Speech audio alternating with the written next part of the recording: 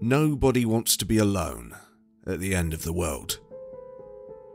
I was on the outskirts of the city, surrounded by hundreds of people, but it definitely wasn't as comforting as it sounds. I was also in a prison cell. The hundreds of people were all heartless guards, a few dozen other workers, and then fellow inmates, as desolate as me, or almost as dangerous as the threats about to hit us. Everything started during an ironically peaceful night. The cells around me were all quiet, and I had a perfect view of the moon from the small window in the back wall of my cell. I was used to serving my time patiently, and with resignation, I had accepted my penance. I was there because of a drunk driving incident that resulted in the death of an innocent woman. I would carry that guilt forever, but I never tried to make excuses for myself, and so I had no anger in me to direct at my situation. I was pretty much a ghost with no purpose. Until that night.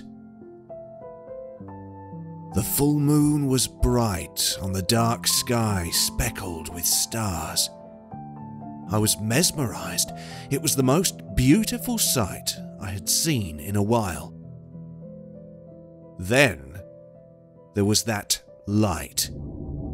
It was as if someone was pointing a flashlight directly at the moon. I lost sight of the stars.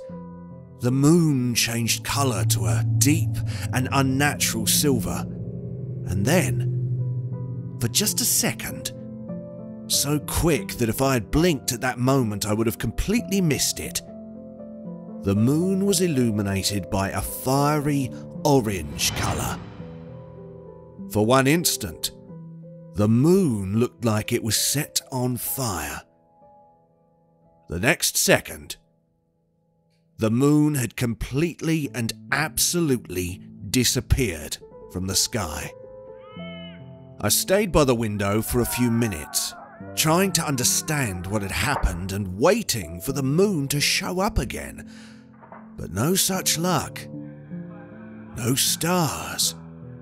No moon. Nothing. Everything beyond my window darkened considerably. But what could I have done? I was locked in that cell. I didn't even have a cellmate at that time.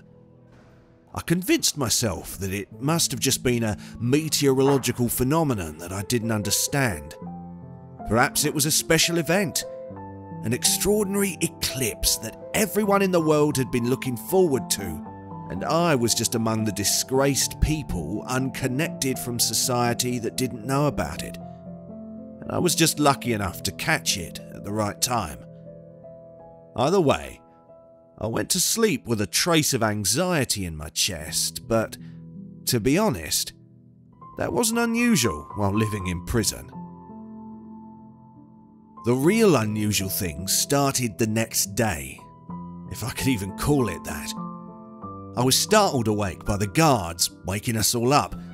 I was deeply confused and expected some kind of emergency, believing that they were waking us up in the middle of the night, but that wasn't the case. The lights were turned on to make up for the fact that there was pretty much no light coming from the windows.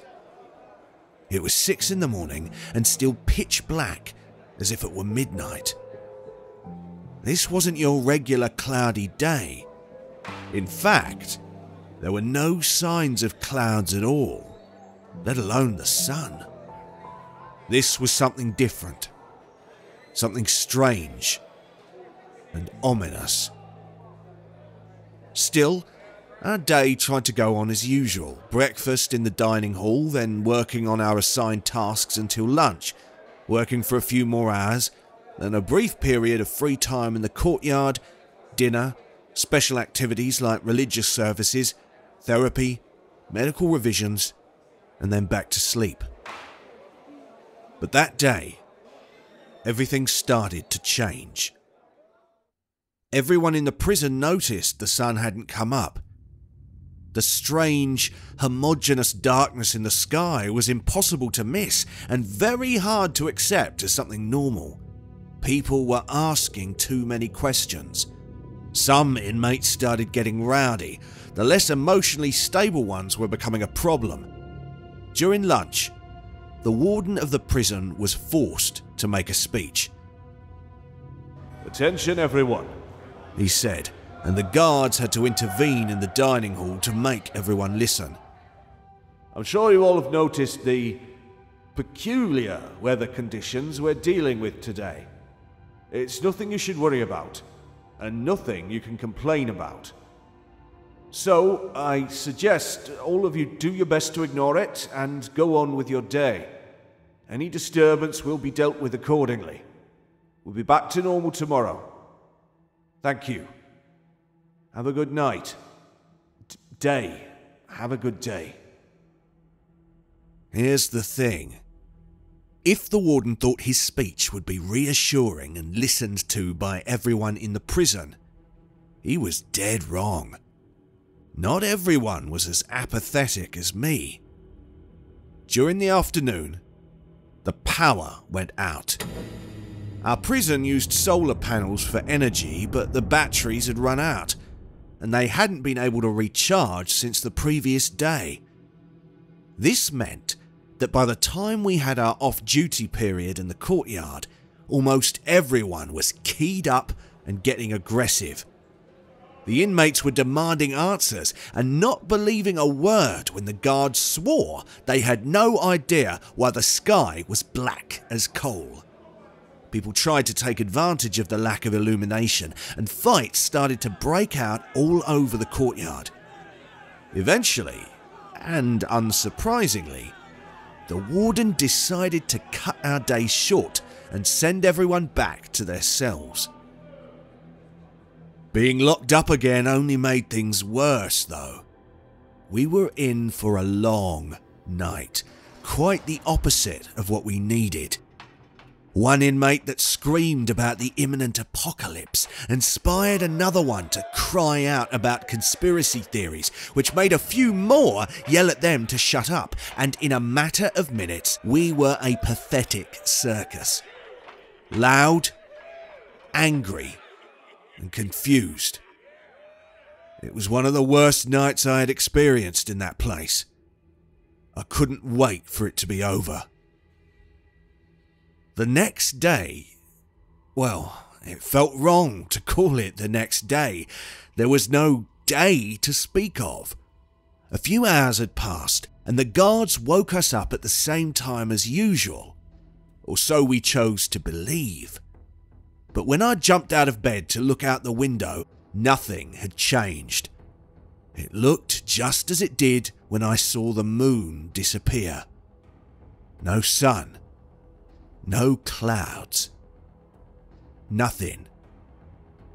The world was dark, lifeless, and unrecognizable. I wasn't sure if it was darker or if it was my eyes playing tricks on me, but I could be certain of one thing. It was getting colder. Not too much yet, but there was a noticeable change from the previous days. That day, or those next few hours, were full of nothing but changes. There were fewer guards, and the ones left were simultaneously more strict and more distracted than usual. They kept checking the watches on their wrists, pulling out their phones and losing their patience at the smallest disturbance, and there were plenty of those. Everyone psychologically unstable was worse than ever. But even the most reasonable people in the prison were demanding answers, defying the guards and fighting back. After all, I couldn't have been the only one that noticed the sudden lack of guards around the prison. On top of everything else going on, we were still without power. No lights, no computers, phones dying halfway through the shift of the regular staff, and failures in the security system. I'd signed up to work in the kitchens of the prison, so I saw firsthand how some of the food started going bad after more than 24 hours in a fridge that didn't work. A lot of stuff was frozen, but how long could it last? And the fresh vegetables and supplies that arrived every morning hadn't shown up since the incident. We wouldn't last long like this. We weren't among the best equipped prisons in the country, but I knew for a fact that there were others that had to be doing much worse than us. Life like this was unsustainable. That day, there were more altercations and conflicts than I'd seen in all my months in prison put together. Everyone was hypersensitive and ready to fight back at the smallest temptation. The lack of sun made everyone look darker, crueler, and a little less human. It was a miracle that I had managed to stay out of most fights. Our activities got cancelled even earlier that day, and I returned to my cell exhausted, but with only a few scratches on me. I was so done with this strange new routine, and it was the first time in a long time that I felt violently frustrated by being in prison. Guilt and depression had tricked me into accepting my new life, but this was something else. This was going to drive me mad. I was desperate to do something, to be useful, to fight back. I was in the middle of those thoughts, completely detached from what time of the day it could possibly be, when I heard a strange noise. It came from the outside, and it was louder than anything I had ever heard. It was as if a jet was flying right next to my ear. I ran toward the window, but I couldn't see anything. The prison came alive. People started to scream in fright or hope. I couldn't know for certain. And then the night sky was illuminated for one blissful second. Everyone was washed in an orange glow, and I thought, this is it. We're going to be free. A miracle happened. But just as swiftly as it came, the light disappeared all over again. We were thrown back into that soulless gloom. I didn't know what had happened exactly, but I was smart enough to imagine missiles flying through the sky to attack a threat, and failing in their mission. I fell asleep disheartened and hopeless. I told myself that I wouldn't be surprised when they woke us up again and the shadows outside were still firmly in place. And yet, the call from the guards shocked me profoundly. It was mostly due to the fact that it came accompanied by the sound of keys on the lock of my door. They were opening up my cell. What's this? I wondered, stumbling out of bed and still half asleep. What's going on? Mercy, the warden answered. Mercy. I echoed the word, feeling its glorious taste on my tongue. But I was dumbfounded. This didn't make sense. This never happened. I was standing at the open door of my cell, watching as a group of guards escorted the warden along the hallway, opening one door after the other, letting almost everyone out. Mercy? For me? For everyone? I asked, chasing after the warden. One of the guards pushed me so I wouldn't get too close, but nothing more than that. For everyone that won't make things even more difficult for the rest of the world outside. There was nothing I could answer. All I could do was follow the warden, like everyone else, until we found ourselves in the courtyard of the prison. Not everyone was outside, but there were dozens of us, maybe a little more than 100. It was the strangest sight to see everyone mingling like that from all the sectors of the prison. Men and women of all kinds. Well, everyone that wouldn't be a problem to the rest of the world, like the warden said. I guessed that meant everyone locked up for minor crimes. This could be noticed by the calm that reigned over us, even though the number of guards was even lower than the day before. Surely they had better places to be in these strange times. Though maybe we were also peaceful due to the fact that we were all intrigued and also exhausted. I didn't even know for sure if they woke us up in the middle of the night for this or if it was early morning. I guessed it didn't matter anymore. It was all the same, one endless night of confusion and fear. All right, everyone, listen up. This is important news and I won't be repeating myself, the warden said, and just like clockwork, everyone seemed to lean in closer to hear him better. You don't need me to tell you that there's something very wrong with the sky above us. You can see it, he said. Again, as if we shared the same mind, we all looked up at the pitch black sky above us. I wasn't the only one that shivered at the sight. The lack of clouds, sun, moon or stars was unnerving, to say the least. You might want an explanation, but the full truth is that I don't have it. The warden continued talking. Something, we don't know what, came out of nowhere and blocked our entire planet from the sun. We don't know what it is, why it is here, when it is going to leave or how to get rid of it. The government isn't saying any more than that. Now, you can't believe they don't want to say more, or that they truly don't know more. Whatever you find most reassuring. Either way, they're telling everyone to keep calm. But they also started firing missiles at the sky, and that didn't work, so maybe it really is time to be afraid. Maybe it is time to cling to your loved ones. Hope for the best, and prepare for the worst. So, go. Get out of here. Do what you have to do before we run out of time. For one blissful second, nobody reacted and nobody moved. Of course, we couldn't believe it. Freedom, given to us just like that. So easily. But with the bittersweet taste of knowing we were free only because people were starting to fear that... What? That the world was ending? It almost felt like a joke.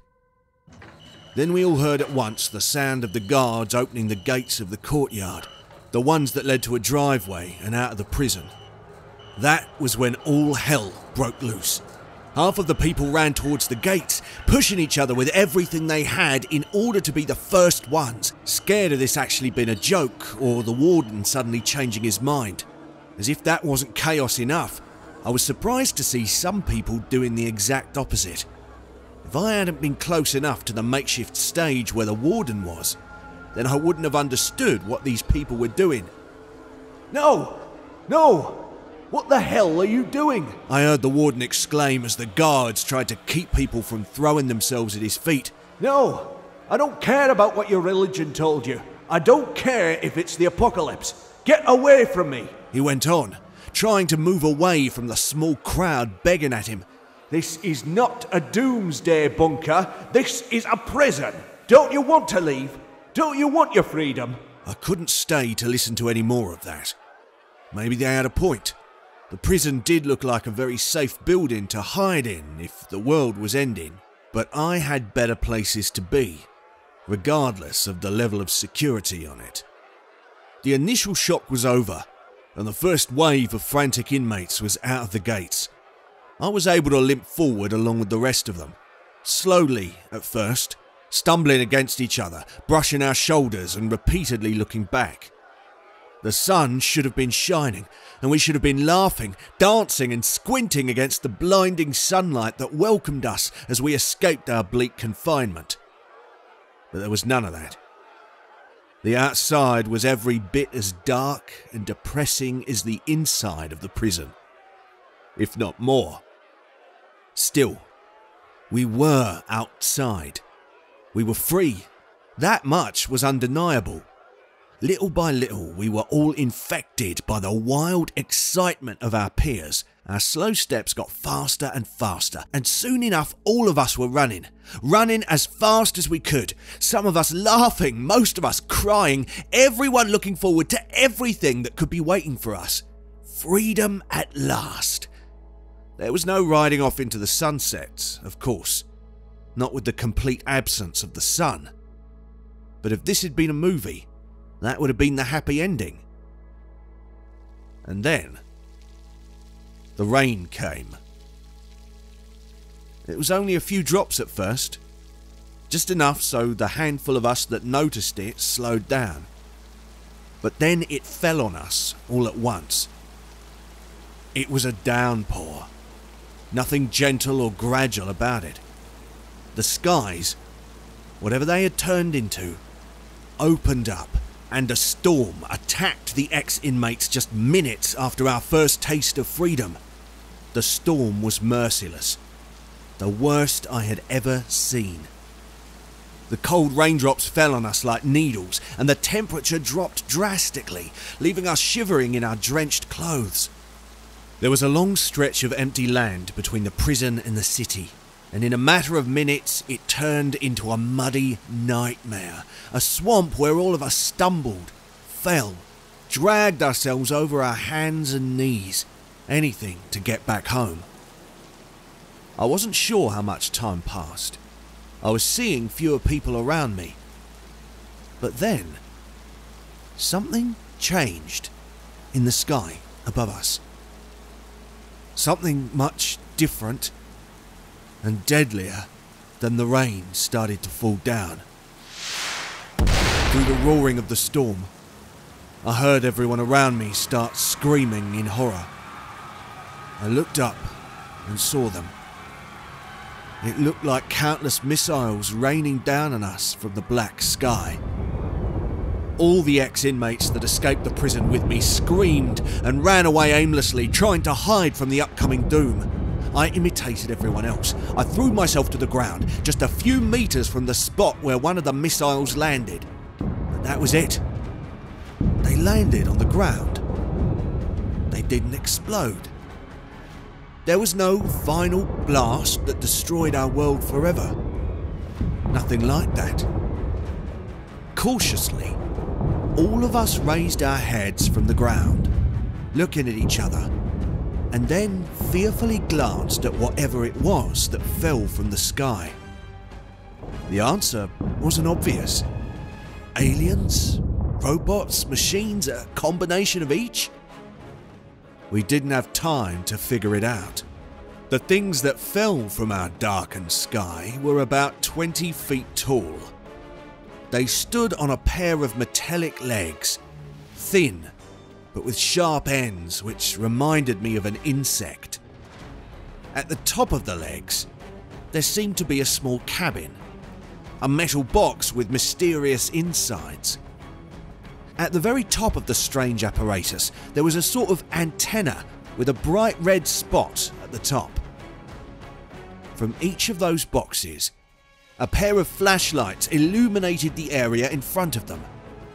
It was a relief to see some kind of light in the middle of that perpetual dusk, until we were forced to understand that the flashlights were actually the equivalent of a sniper's vision. All the machines started shooting at us at the same time. The rain hadn't even stopped, and we were under a brand new storm. The sound was deafening. The fire, the screams, the rattling of the giant machines stepping forward. They weren't missiles. They didn't come from Earth, and they were invading us without mercy. There was very little strategy. The machines were shooting anything that moved, and it was pure chaos. Our chances of survival lowered with each passing second, but our panic increased beyond reason. The adrenaline pushed us forward against all the odds. I got off the floor and started running with everything I had. My legs ached and my lungs were burning, but I never stopped, hesitated or looked back. I stumbled every few meters, slipping on the mud or crashing against a dead body, but I always got back up. out of the hundreds that were freed from the prison. I guessed that maybe a dozen of us reached the city. It was a massacre unlike anything I had ever witnessed, and it was far from over. Those unexplainable machines fell all over the city too.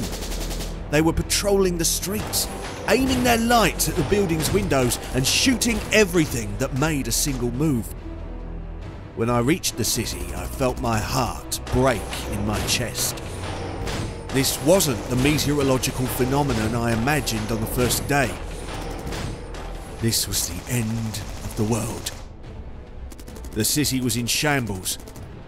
The rain hadn't stopped, but even that wasn't enough to put out the fires all over the city. Buildings burning, collapsing and turning to ashes in front of me. Abandoned cars, dead bodies on the streets and little children crying in dark alleyways. And I was just another one of them. I reached the outskirts of the city, the industrial area, and I managed to hide between two big rubbish containers. The smell was disgusting, and the rain had made a mess of it all. I was probably lying in a pool of rubbish from all the past week, but I welcomed the momentary feeling of safety. I was shaking so much as a result of the fear, the absurd cold, my wet clothes and the open wounds on my hands and knees from all the times I fell before I got there. There were many bloodstains on my trousers, but I assumed most of the blood wasn't mine, but of all the corpses I stumbled with. Seeing my current conditions and having, for the first time in God knows how many hours, a moment to think, I simply broke down crying. Fuck. I cried for the safety of the prison I left behind. Of all the people just like me that died on the way here. For all the innocents on the streets. And for our doomed planet. I fell asleep among the rubbish, and the only mercy I had was that I slept like a log. It made sense, considering how exhausted I was after running for my life the entire way from the prison back to the city. I woke up shivering though, and my first rational thought was wondering how much more and how much faster the temperature would drop before we couldn't take it anymore. I desperately missed the warmth of the sun. I thought being locked up in prison was bad, but this was unlike anything I had ever imagined.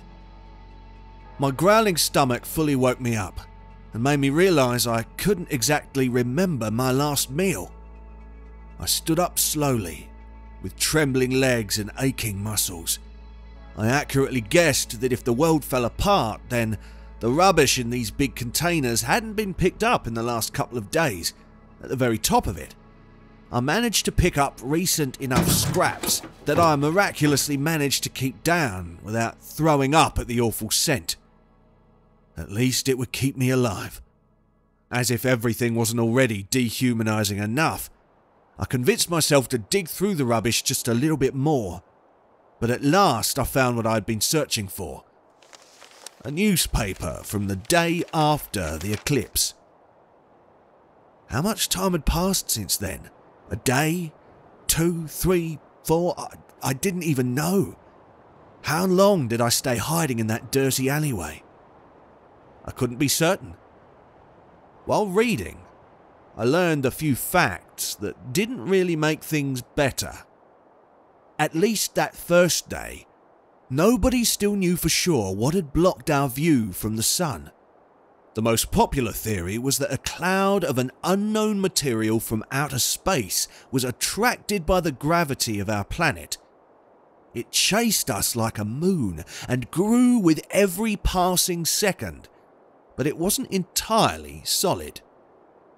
Of course, there were also people claiming we had angered the gods, or that it was the work of the Russians, Chinese, the CIA, some small country in the Balkans, depending on where you read your news. The conclusion was clear. Nobody knew what it was, or how to get rid of it. The governments wasted too much time blaming each other, and if the situation continued, we could expect a global collapse. Well, that newspaper was clearly old. I was seeing the collapse all around me, and I'd wasted enough time. I needed to get home. I still had a mother and younger sister, or so I hoped. I walked slowly, cowering around the corners and waiting long minutes before taking any risk.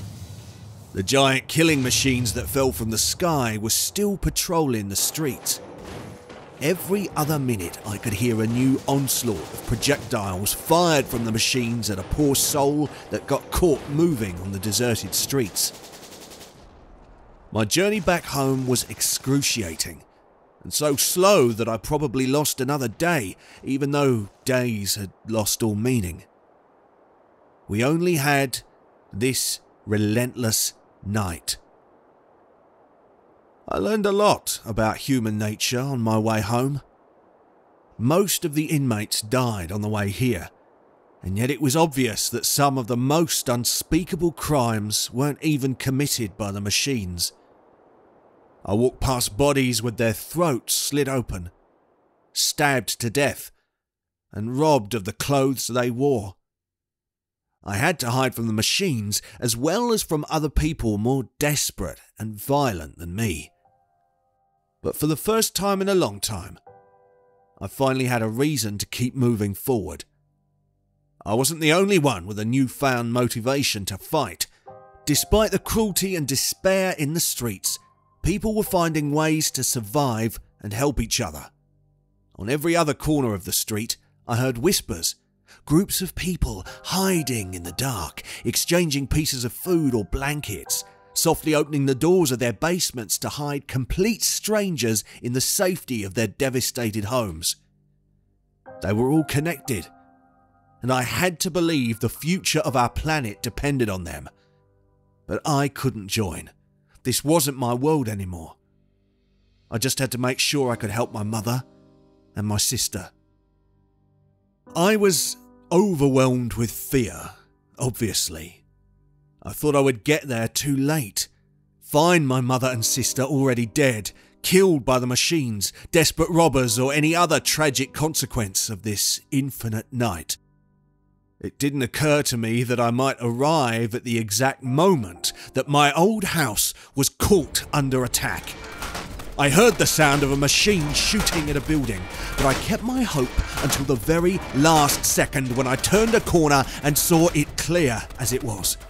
2 sharp legs, 20 feet tall, a light aimed at the door of my house, and an endless stream of projectiles hitting the front wall.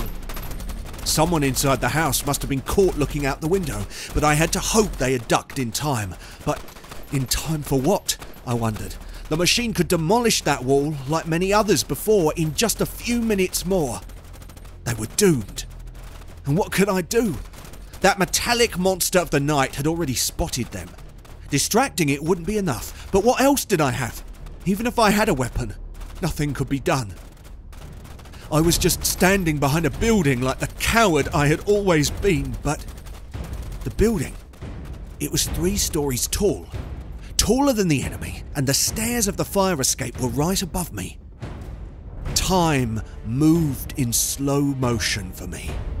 Every step felt endless, and every second lasted a lifetime.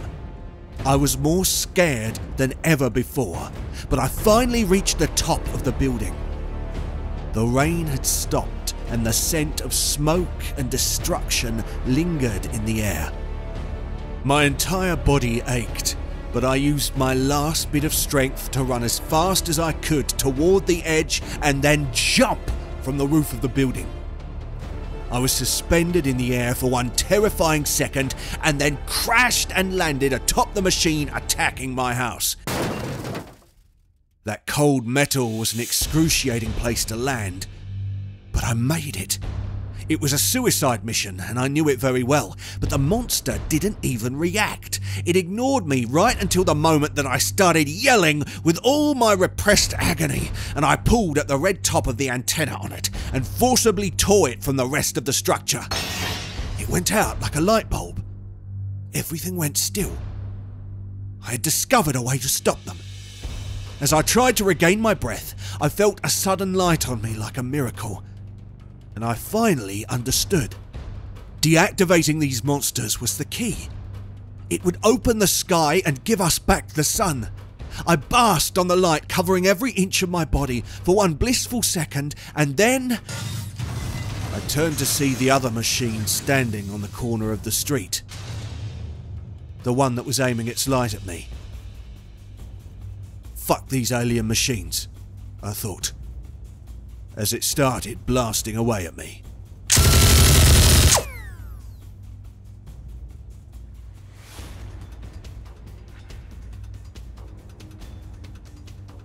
Hey, sci-fi horror fans, it's Thomas. Thanks for tuning in. If you enjoyed this story, make sure to give it a thumbs up. Also, if you'd like to become an official member of our channel, you can do so by clicking on the join button. Memberships start at only $5. Until next time, everyone, and remember, stay cosmic.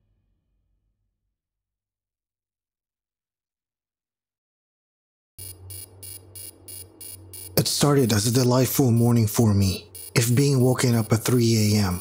because of a pressure break in the Southwest Pipe Channel was pleasant. I briskly walked with the night guard on duty in this section, Miss Warnick. She had her flashlight, and I had my battery-powered lantern with a backpack of tools ready for any fixing. The glossy tiled floor made the squeak of her slippers all the more unsettling. My backpack created an annoying clank as it bounced with each heavy step I took. I hope this didn't draw the attention of Warnick to my unsightly self, for I didn't get to dress myself the way I preferred. So, my shirt wasn't tucked in, and it barely covered my big belly. Hopefully, she didn't notice. If she did, Miss Warnick didn't look around or comment about it. She was focused on what laid ahead of her. I never liked walking through the compound at night, especially with the halls being so narrow for two people, much less for me. The 5-inch thick doors screeched worse than a monster's roar. Every part of the compound we lived in was self-contained, from the residential areas to the lunch and power units, but reliant upon the system and my expertise in maintaining it. I didn't have any specific title, so anyone could call me a multitasker, because that was all I did. Lights flickered over us, and they needed to be replaced, but it was hard to get the scraps ever since our leader ordered a cease to venturing out some months ago. We navigated our way down the narrow halls until we came on to the part where the pipes ran along the wall toward the fire room. There was a hissing sound that was louder than the occasional hisses through degraded metal. On a mental note, replace those. Warnick raised her flashlight over the collection of pipes. My eyes flicked about the pipe system and saw nothing strange. Can you see it, Renfro? Miss Warnick asked. I groaned in discontent because I was already tired. You said it alarmed back at the panel, right? She nodded her head and raised her eyebrows at the pipes. My lantern light dropped until I caught sight of it. There was a pipe near the ground that was ajar at the top, and it spewed steam in a light spray of water that I didn't want to touch unless I wanted bones for fingers. Found it, I said as I put on my heat-resistant gloves. As I pulled out my large, round saw to get to my screwdriver to open the control box and shut off this side of the pipeline, I noticed something. A mark against the floor was next to the pipe. I wasn't the only one, for Miss Warnick's flashlight moved closer as she leaned in and glared at that mark. She uttered to herself, Is that? This pipe wasn't an accident, I said, even though the thought should have been left in my mind. I couldn't deny the way this pipe was knocked ajar. Something moved it. Her flashlight moved, and at the edge of the light, a shadow retracted. My lips parted, but I uttered no words. Miss Warnick turned with a whip of her head. Her eyes pierced the ground, but crackling thuds sent a chill up our spines. We were the only two people out here. We weren't moving, and as far as the rules, Everybody should be asleep in their quarters. Where was that sound coming from? Miss Warnick's free hand grabbed the pistol on her hip. My eyes moved around as I lifted my lantern. The light moved across the wall, and I saw the inner pipes that sat within the wall. The long, decrepit arm of a mutant. The wires that curved along those pipes. The fasteners that tacked those wires to the... Hold on. My breath hitched as my shivering fingers fiddled with the cold metal handle of my lantern. I moved the lantern light back and I saw no arm. Okay, I definitely needed some sleep, because I was imagining things. Miss Warnick grabbed my collar as the same arm flew at the back of my head. The loud bangs of that pistol emptied into that yellow-eyed mutant. A tiger-toothed monstrosity that was once human, but was now driving forward for her heads in its dirty rags. It dropped down and rushed at us. Warnick pushed me behind her. My lantern dropped and cracked into the ground as I wobbled back in surprise. The mutant growled, and as it spun its arms in a powerful swing, knocking the gun and flashlight from Warnick's hands. Crap! She cried out as she got pushed back and dropped on my legs. Ah, god damn it! I bellowed. The mutant stepped in the slow reveal of my lantern light. We needed to get out of here now. But what could we do when we didn't even have any weapons to fight with? One idea came to mind, but it was a hot one. I grabbed the saw and rolled my elbow into the pipe. That sent a full blast of steam into the saw and deflected it into the mutant's face. It screamed out aloud as its face melted off. That gave Warnick enough time to find her gun and fire it in the mutant's face. The mutant fell on the ground as he cried out in a fit of pain and slumped into a dead heap. Warnick and I were stone statues, watching in shock as the mutant winced and choked out its last breath. Our clothes moistened to the blood splatter of the now dead mutant. My morning started delightfully, but it ended pretty badly though. What we didn't expect was why the pressure break happened. It was them, those mutants. The ones that took Earth and left us hiding within this compound like a bunch of rats under a sewer. I didn't feel it then, but as the adrenaline left my body, boy, did I feel it after that ugly event. The scorching pain of hot water left my arm throbbing. Everybody woke up after that. By the time I reached the infirmary crying out in pain, the leader, Michael May, came down to check on me. Renfro, what the hell happened? He asked. His eyes lasered into my bruised arm as he tilted his head. I explained what happened and even asked where Warnick was. He wasn't sure about Warnick, but considering the direness of the situation, she was probably dealing with the chaos on the compound. My ears picked up on the chorus of noise, yells, and screeching sounds of shoes against the floors from the mass movement of people. Michael exhaled short breaths in front of me and asked, This has never happened before. How the hell did they get this far? Did you see any entranceways? Anything at all? I groaned and tapped my bandaged arm. No, sir. Just a broken pipe. That's it? He asked incredulously. I shuddered from the bluntness of the question, but I was still shell-shocked from being attacked, so it took a while for my brain to catch up the rolling conspiracies that probably formed in the mind of everybody here, including Michael. A mutant entered our compound. That had never happened in years, and that was never supposed to happen. I saw it in Michael's eyes, the same terror that was traveling through the compound and raising the voices of everyone within to frightening levels. We all knew that if a mutant entered the compound, we were going to die like the rest of the human race that got crushed under the monstrous hunger and rage. Even the nurse rushed out of the room and was heard down the hall, inquiring from the other nurses any news on what was happening. What could I say to him? That was all I saw. I shook my head. I don't know, sir. I just... Renfro, don't break on me right now. Get off your fat ass. That pipe needs to be fixed. That's the first thing. We don't want to lose power to the machines when everything else is going to hell. A part of me wanted to complain about my burnt arm, but obviously, Michael could see that it wasn't life-threatening. and it wasn't a situation where I could avoid the urgency of the matter. I clenched my jaw and shook my head. Yeah, I'm coming, sir. Everything was a blur after that. When I came out of the infirmary, everybody was running around. There was a lot of shouting. I was able to return to the site of the attack, and the body of the mutant was gone with a cloud of water vapor filling the space. Empty, but the bloody hole was left to me as I crouched before the pipe system and proceeded to lock down this part of the pipe network. This was my home, and the only place I had, because outside of it, the entire Earth, as far as we knew, was overtaken by mutants.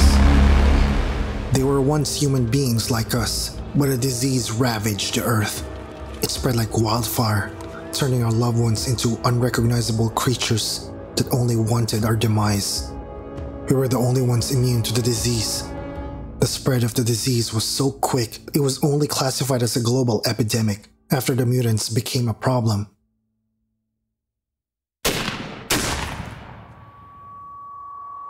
Two loud blasts froze me. I looked around and confirmed I was alone. A series of gunfire rang out, and it sent a destabilizing chill through me. What was going on? My breath became short as my eyes flicked around, anxious of what my cracked lantern could not reveal. Was that the mutants overrunning us as I stand here?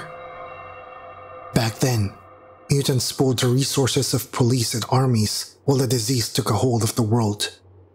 People died in an immense wave of devastation as countries fell apart, from the health services trying to support the rising deaths of people on both fronts to the undermanned government losing its wit in the madness. The mutants became such a threat that they were bombed, but it barely sufficed. They would not be defeated. It was like they were cockroaches. I worked my way to the auditorium floor. If there was any news, it was going to be there where Mr. May would announce anything to the residents. It was utter chaos. So many people were running around. Children were crying as their mothers tried to calm them. Fathers were lifting boxes and luggage with the urgency of ER doctors. I saw Michael talking to Miss Warnick and some other guards under a large floodlight hanging off the bar house. Miss Warnick turned to me as I walked up to them and pulled my bag tighter to my back. I said, "Mr. May, I finished up, but I'm wondering if there is a tomorrow?" Michael May finished. He glanced at the guards who got anxious at being put under the spotlight of his gaze. It's too late for that. My heart skipped a beat as my eyes widened and I noticed the blood smears on the shirts of the guards. Michael then said, "The mutants broke through the Section B wall. We were able to shut down that section, but as you know, that's next to Section C. They take that over, we have no food provisions." Section C was where we had our farming efforts. Without that, all these people would starve to death. Michael continued, "We need to leave." My heart dropped down a cliff and left me a mumbling fool in shock. I blinked and raised my hands in a desperate waver. Hold on. You do realize the outside is worse. In here, we're protected. Outside, they number in the millions. We can't survive out there. Michael sighed. Idiots. We can't survive in here. They already took over much of the compound. It's not like it's a few of them. It's hundreds breaking in front from the outside. It's the same freaking mutants who have been swarming our walls. For the past decade, they've been waiting for this opportunity. And now they've gotten it. I couldn't utter a word as I stood there in avid shock. The news alone brought up stark memories of me running from them as a teen. The creeping horror of their shadows chasing me in the thick of the night. I remembered very little from my last day of normalcy on Earth. Now, all I had was my blood-soaked clothes, a haggled breath shaking my body to the core, and a mind shackled to a body that was useless to me. This was my home for so long. I was so glad I found it, even though Mr. May and the rest of us weren't even sure what was out there. None of our radios picked up anything. We didn't know if any human beings existed beyond us. So, Renfro, I'm going to need your help with what we're about to plan. We're going to leave, but it's going to take us a while to pack everything and get everybody organized into the vehicles. What I need you to do is to help the guards at the wall, because that wall got damaged during their first assault. You know this place better than us, and I know they ain't going to stop. You have to keep those things from getting any further than Section C as long as you can. I shook my head and asked, I'm not sure about this leaving thing. What if we go outside and there's nothing out there? What are we going to do? Build another compound? The guards glanced at me for expressing my concern. I hated being the center of attention. It always made me squirm and look down at my oversized legs. Michael May's eyes flicked around, envious of the fear within the people he shepherded. I fidgeted when he glared through me. We'll figure it out when we get there, but we can't stay here. We don't have any time for blame. We can only move, and I've made my decision. And if push comes to shove, and we have to build a new home, you need to be with us. So, do what you gotta do, and do it quickly. Do I make myself clear, Renfro? I nodded reluctantly and replied, Yes, sir. Mr. May turned to Warnick and said, Escort him, and make sure he makes it back. We'll be moving the vehicles to Section E. The rest of you, you know your duties. Now get to work. Michael May stomped away, and so did some of the guards. I groaned inwardly to be left with such an important task. Worse to know that my failure was the death of everybody. My shoulder got slapped by a guard. I think his name was Brian. Brian said, Damn, Renfro. You good? What are you shaking for? I hesitated, and that led to a round of laughter from the other guards. Warnick rolled her eyes and shook her head. Do you think this is the time to be making jokes? Brian scoffed and replied, Chill. Everybody's on edge. Maybe you should lighten up. It was your guard duty that this screw-up happened on. You don't see us saying nothing. I held my palms to try and calm them down, but my tongue got tied. Warnick smiled. Section B is your friend's section to guard. That's on his sleepy head. Brian replied, Whatever. Big boy better do his job, since you slow as hell for a fat boy. They're gonna get you first. He laughed and smacked my stomach as he walked around me. After Brian and the other guards left, Miss Warnick said, Ignore them. They're just jerks. I already knew that, but Brian's words sent chills down my spine. Brian was right. If I went outside, I was a huge target, and not a fast one, because of my weight problems. I really didn't like this, but we had to leave. Section C was the last bastion. I wasn't sure how much food they were going to take, and though our food stores were relatively plentiful, I could calculate it wasn't going to be more than several months of use, or more than a year, if Mr. May was strict enough. Some of the grain hadn't matured, but some could be saved. I had to see the situation first. So we went down to Section A, and the halls were as empty as a fool's mind. But the clamorous sounds of a chaotic crowd emanated from the distance. Explosions boomed as well, so our people were still fighting. By the time we climbed onto the adjacent building next to the wall that separated Section C from the outside square to Section A, there were many dead bodies of mutants rested alongside human ones. I grimaced and tried keeping my head up to avoid looking at the bodies. Miss Warnick ducked and took up a large white gun with a narrow cannon-like barrel of a fallen guard. She pulled back a lever and a low screech emanated as it powered on. The BM gun. It fired pellets that burst into an expanding glue. They would see the results of it, for a bubbly goo formed up and grew into the shattered bricks of the wall some 50 yards away. It was used to block the entrance of the mutants, but how long would that last? The closer we got, the louder the mutants and the raging desires to crash through the walls. A nauseating odor made me crinkle my nose and shook me off my rocker. My eyes caught sight of the leaking ethanol liquid from a bullet-ridden large tank next to an empty storage room. With Section A enclosed, the smell traveled from a good distance. Section C wasn't close, but had a retractable roof powered by steam actuators. Michael May didn't like to have the roof open at night, so once the crops got their sun, it was closed down. We made our way into the wall's top layer, which allowed us to walk its narrow path. I looked down and I saw all of them. It must have numbered in the hundreds. I wasn't even sure, but this was what I could only see. I knew that beyond the horizon was more of them. That wasn't the thing that scared me though. I never saw so many eyes unwavering in their glares at me, as if I had stolen their life savings and left them destitute. In a way, they were, because they were hungry for our meat. The wall was covered in scratch marks from their attempted climbs over it. It was only a matter of time before it broke with all those cracks I saw. Miss Warnick said, Oh, son of a... It's a whole horde of them! There was no way I could save Section C. That was a loss. So the huge vegetation that settled around these crazed mutants like a sore thumb and gave us our ground provisions was taken. On the edge of the belligerent crowd were ravenous mutants fiddling with the gates to the pigs' houses. There was another set of mutants bashing into a large metal gate to our section in crazed runs that shook it, sending an unsettling rattle into the air. Above that gate were men firing into the fray, hoping to ward them off.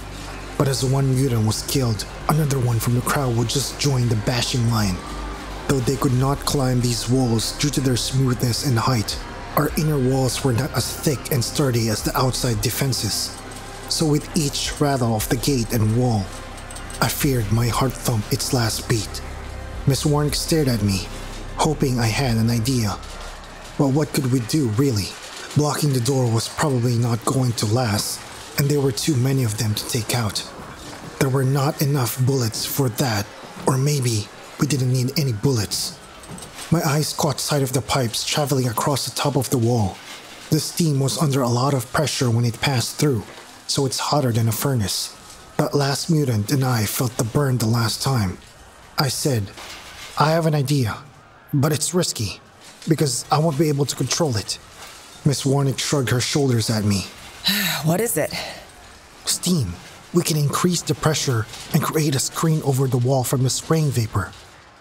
It can only last a while though, and we can abandon the wall. Okay, I see your point. Miss Warnick replied. It will weaken the foundation. Besides, this wall can hold anyway. We don't have the manpower when we burn the crops to the ground. I replied back. Burn the place down? That's when Warnick gave me that crazy look I was fearing. I scratched my forehead and said, No, just this area. I was thinking it didn't make any sense if we tried to defend the wall. I say we turn this into a trap. Even if we lose the wall, they're going to struggle to get through because of the wildfire. Especially if you lock down the corridor to Section A. When we go back, they're going to get killed by carbon monoxide. They used to be us, so I'm willing to place a bet it affects them just like it affected us. Miss Warnick's facial expression softened as the idea began to crystallize in her mind. I added, or it might blow up. Either way, it helps, I suppose. Okay, your call. Let's do it. Miss Warnick said. I pointed at the men behind her and said, Tell them to get off the wall and you can sort them out. Burn the forest. Fire holes in the pipe and let the steam press out. I'll deal with the technical stuff. Got it. Miss Warnick replied before running off. Luke, get me the napalm. I ran to the closest control box and set the controls to increase the pressure as my lungs collapsed from all that moving around. At this rate, my lungs would lose out long before these mutants. By the time I came back around, I was sweating up a storm. Low whistling screeches drew my attention to the burst of missiles flying into the crowd of mutants behind the wall. Blasts of red glowed behind the wall as the cries became deafening. The guards were doing a good job setting the crops ablaze. I jogged my tired self to the wall and my eardrums were crushed by the all-consuming sound of their pain. At the top of the landing, I saw a rising cloud of steam pushing into the hordes of mutants into the growing flames, crawling toward their backs in a caustic desire to feed on their flesh. Renfro! I huffed out a choke reply to Miss Warnick's shout. She stepped through an aura of steam with authority and grabbed my shoulder. Go, Renfro! The guards ran into the square, while I hobbled into it, terrified of the frequent bashing of the gate and louder cries. It's done? She asked. I nodded my head and gestured at the wall. They're louder.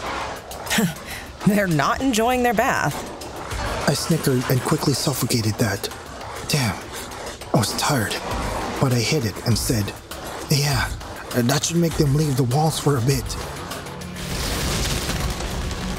As soon as I said that, the wall caved in as the roars of the mutants raced over our beating hearts and consumed the air without mercy. Oh shit, they're coming! You guys retreat to the square. I'll need to block this up again. Miss Warnick said as she lifted the BM gun. There was no way she was going to be able to block a hole that big. No, you'll get overrun. The wall can fall. We'll plug up the connecting corridor. She looked at me with raised eyebrows, but after a brief second of indecision, she nodded her head resolutely and followed us. But after several seconds, they were running ahead of me, while I was struggling behind them in choked huffs. Come on, Renfro! Miss Warnick shouted. My feet felt so heavy as I tried to keep up with Miss Warnick and others. The corridor leading out of this square was in sight. We only got 20 feet before the deafening shatter of the wall spewed forth and peeled down sections of it into the square. The mutants rushed into the square, crying for our deaths. Damn it. My mind went wild as I tumbled forward. I bounced against the cold concrete and rolled into a fire of bruised elbows and palms. Their cries got louder as they crept ever closer to the center. I couldn't move as fear ripped through what courage remained in my heart and left my limbs rigid as stone. It's over. There was no way I was going to survive this. Renfro! Warnick called. I glanced up and my faded sight piqued Miss Warnick as she rushed to my aid. No, she couldn't be serious. Was she crazy? They would kill her. I looked back at the shadows blurring into violent shapes that obviously desired to break me into pieces. One mutant growled as it reached out its claws. A blast of goo hits it in the face and sent it flying back. Explosions burst into the disorganized voices of mutants and unsettled my body into a white vein that ran cold. Mutants dropped left and right as the guards fired into their vanguard. I coughed when I rolled onto my knees. Carl Renfro, don't you dare give up on me now! I shuddered in shame as she slid to a stop next to me, cocking back the BM gun ready for the next unload. She grabbed my collar and tried pulling me up. I was already resigned to giving up, but if she felt my life was worth it, I couldn't make myself look like some discarded leaf. Everything hurt, including my arm, but I was able to jam my elbows into the ground and lifted myself up. Pushing into her stomach, she doubled back as she fired the gun with one hand and curled me up with the other. My foot carried me forward, but it was like my legs were weighed down by the dead spirits that begged for me to join them. I reached into the grasp of one guard as we reached into the dark confines of the corridor. Back up! Miss Warnick shouted as she backed into us. She unloaded a new barrage of goo into an incoming wave of mutants. It formed and grew, tripping and grabbing the ankles of mutants around it. I called out breathlessly, "Seal the entrance!" She spun around and blasted into the narrow entrance 2 times. And that was enough, for the goo expanded into the entrance. We were sealed in, and darkness overcame us. Only our breaths were heard in this enclosed space. Their cries were nothing more than distant buzzes as the walls and housing outside of the goo fell apart from their incessant rampage. That turned out well. Miss Warnick said. My hand grasped my face, and moisture transferred off it in a slimy discharge worthy of disdain. I said, "Sorry." Light burst forth from a flashlight. It flashed in my face. My hands raced to shield the light until it went down. Hey, we're alive. That's all that matters. Miss Warnick said. Sometimes, I forget that was all we needed. After Warnick shot goo into the corridor to reinforce the blockage, we navigated our way through the darkness back to the evacuation efforts.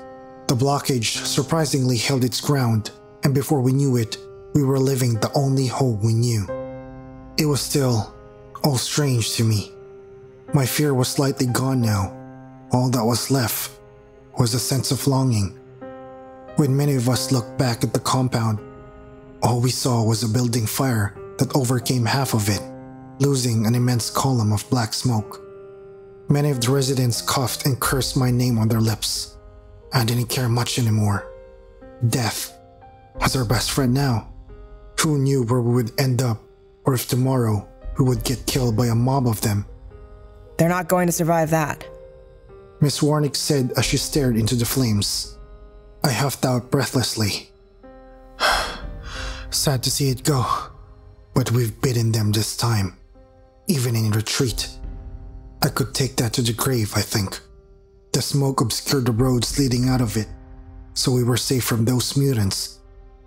It was a question of the other mutants we would meet, but that was for tomorrow. Today, we mourned our home and walked the trek to look for another. Hey creepypasta fans, it's Keon. Thank you for listening tonight. If you enjoyed the story, make sure to give it a thumbs up.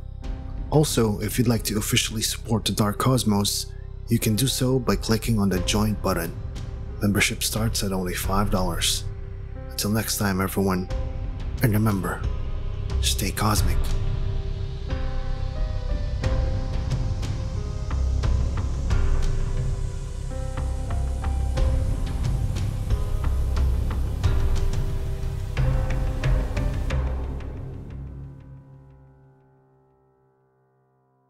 How will you do it, Astrid? Look at the many before you who have perished away. Give up. A death in your bunker is less painful than the one that awaits you above the surface. You will join the mess of human flesh and bones with which they build their own bodies. If you stand against them, you will meet a fate similar to those who resisted before you. Astrid opened her eyes. The smell of medicine and freeze-dry food wafted through the air as she lay in her bunk bed, mind flitting from one voice to another, her body preparing itself for what would be doomsday. 25 years of her life had been spent listening to the voices inside her head. Right from the day she'd been born into this biohazardous planet today. Yet this week, they'd gotten awfully loud and comprehensible, unlike before, when they were just a jumble of jittery whispers that made no sense except to warn Astrid every time of impending danger, saving her life countlessly. While she was one of the finest soldiers on the 12th Legion, the impending extraterrestrial doom that was to come tomorrow would take away that prestige from her too. The voices in her head had left no stone unturned to stop her from fighting what was to come in the morning. Deep in a corner of her mind, a bittersweet thought often formed. What would her life have been like if she had lived and died before day 0? A fateful day, when life on Earth as humans knew it changed forever. You know they're dead, right? Max said from her bunker bed above, sensing that Astrid had been roused awake after just 20 minutes of sleep. My ma used to say some voodoo magic is within you. Lets you know stuff we don't.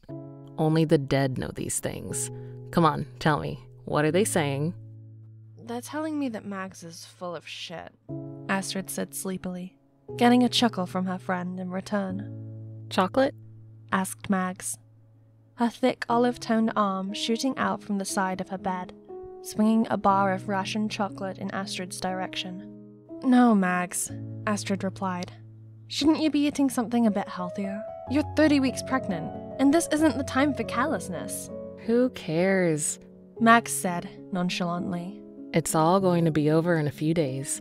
Might as well let my little bubble of joy experience the wonders of chocolate before that. Astrid stared up at the underside of Mag's bed. Her fellow comrade had been taken over by fever right before the world was preparing to collapse on itself, before their eyes. That too for a child that would most probably never grow up. For the last 2 years, the 12th Legion had been preparing for Doomsday, the day the extraterrestrial pods woke up to their newly morphed atmosphere and took over whatever was left of Earth, once and for all. They'd made their first appearance 50 years ago, in the year 2187, absorbing most of the carbon dioxide from the atmosphere and replacing it with methane. Today, the Earth stood hostile for all other life, its surfaces dead and barren, while Astrid sat with the remnants of the human race 600 feet below the surface. She wondered what was going on above. "Comrades!" shouted Dr. Jamil through the announcement speakers, startling Astrid and breaking her from her train of thought. "To the mess hall in 5. Around 1,000 soldiers had gathered in the mess hall within a few minutes of Dr. Jamil's assembly call, all very anxious and jittery on what would be their last day below the surface. The mess hall was where they ate, discussed, collaborated, and planned. To describe it as a colossal would be an understatement. It was the largest hall in Tasselborough, the underground city they had built over the last 5 decades. Enough to seat a couple thousand soldiers at any given time. In the last few years, Dr. Jamil had used this mess hall as a work haven, creating extensive battle strategies for Doomsday.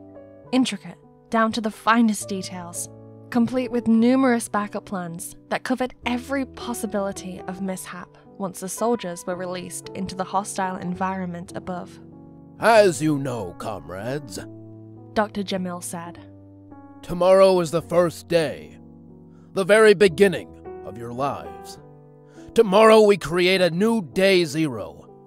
Let us go over our plans briefly to avoid any last-minute confusions." Astrid looked at the doctor's eyes that were filled with deep sorrow, probably a remnant of grief that he had experienced after his wife and 2 kids were killed a couple of days after day 0. Yet, in his eyes glimmered a ray of hope that had stayed unextinguished all this time.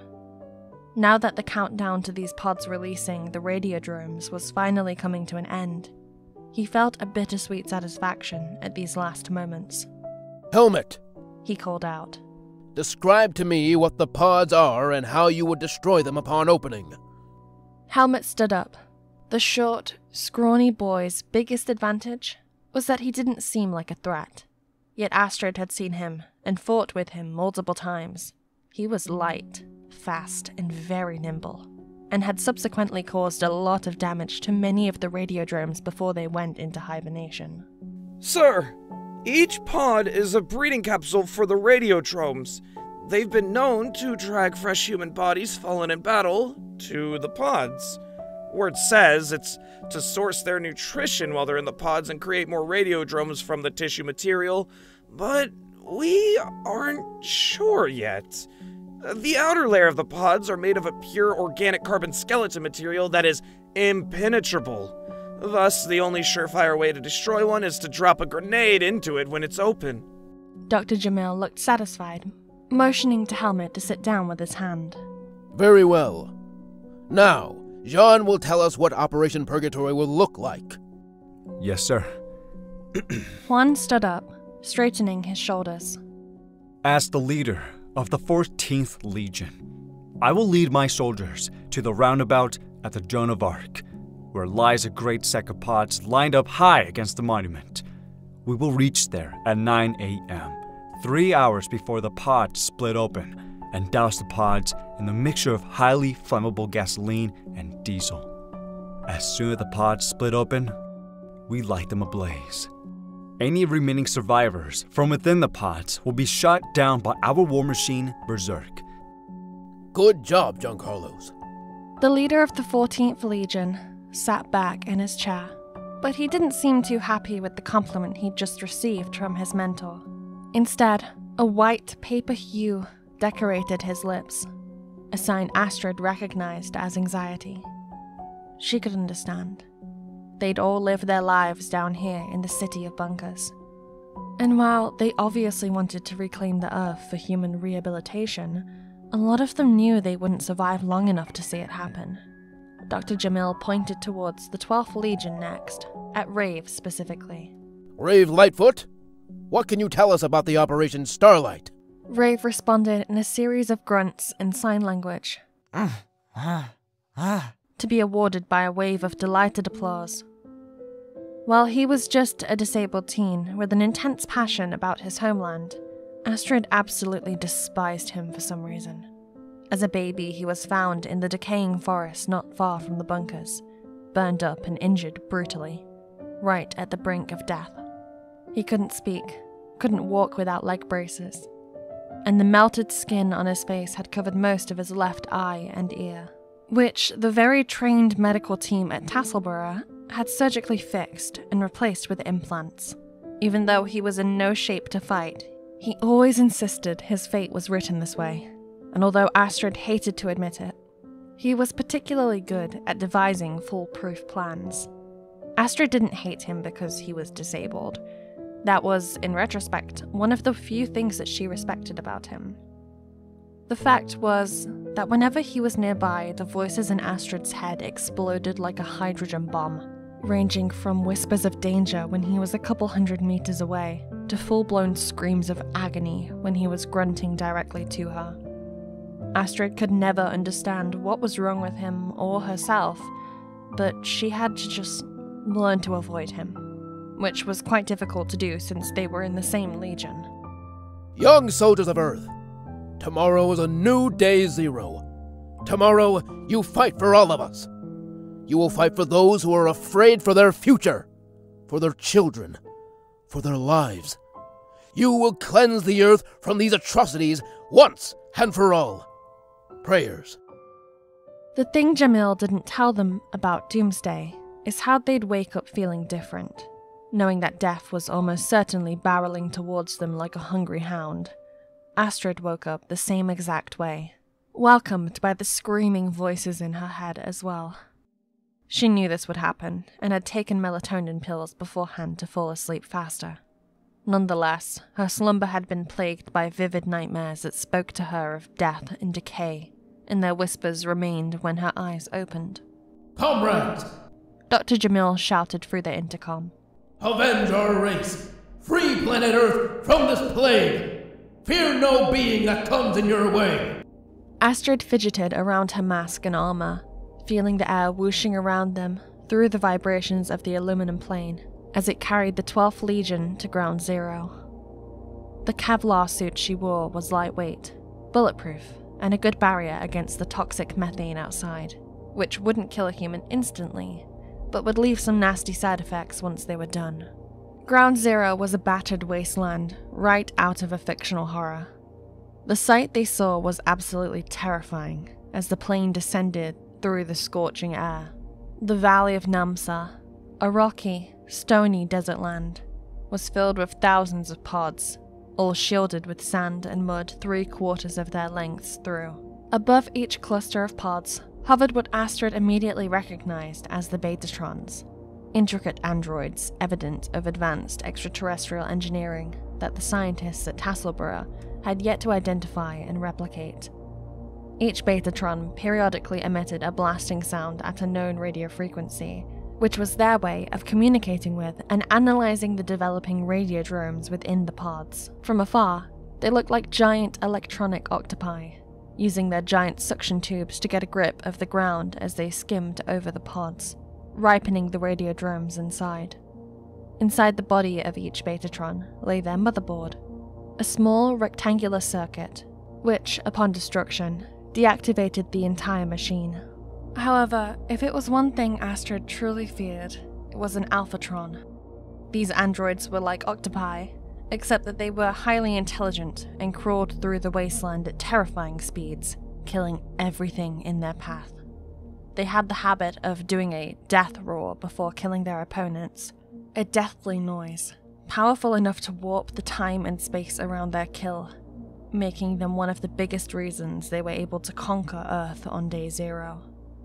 Odin, the Slayer, and Bjorn, the Crusher, knelt down next to either side of Astrid as the 12th Legion observed the Valley of Namsa, cautiously preparing for Operation Stealth. The Nordic genes of the twins and their fondness for violence had brought them quite some popularity amongst the Legion, and though Astrid wouldn't admit it, she was quite fond of them too.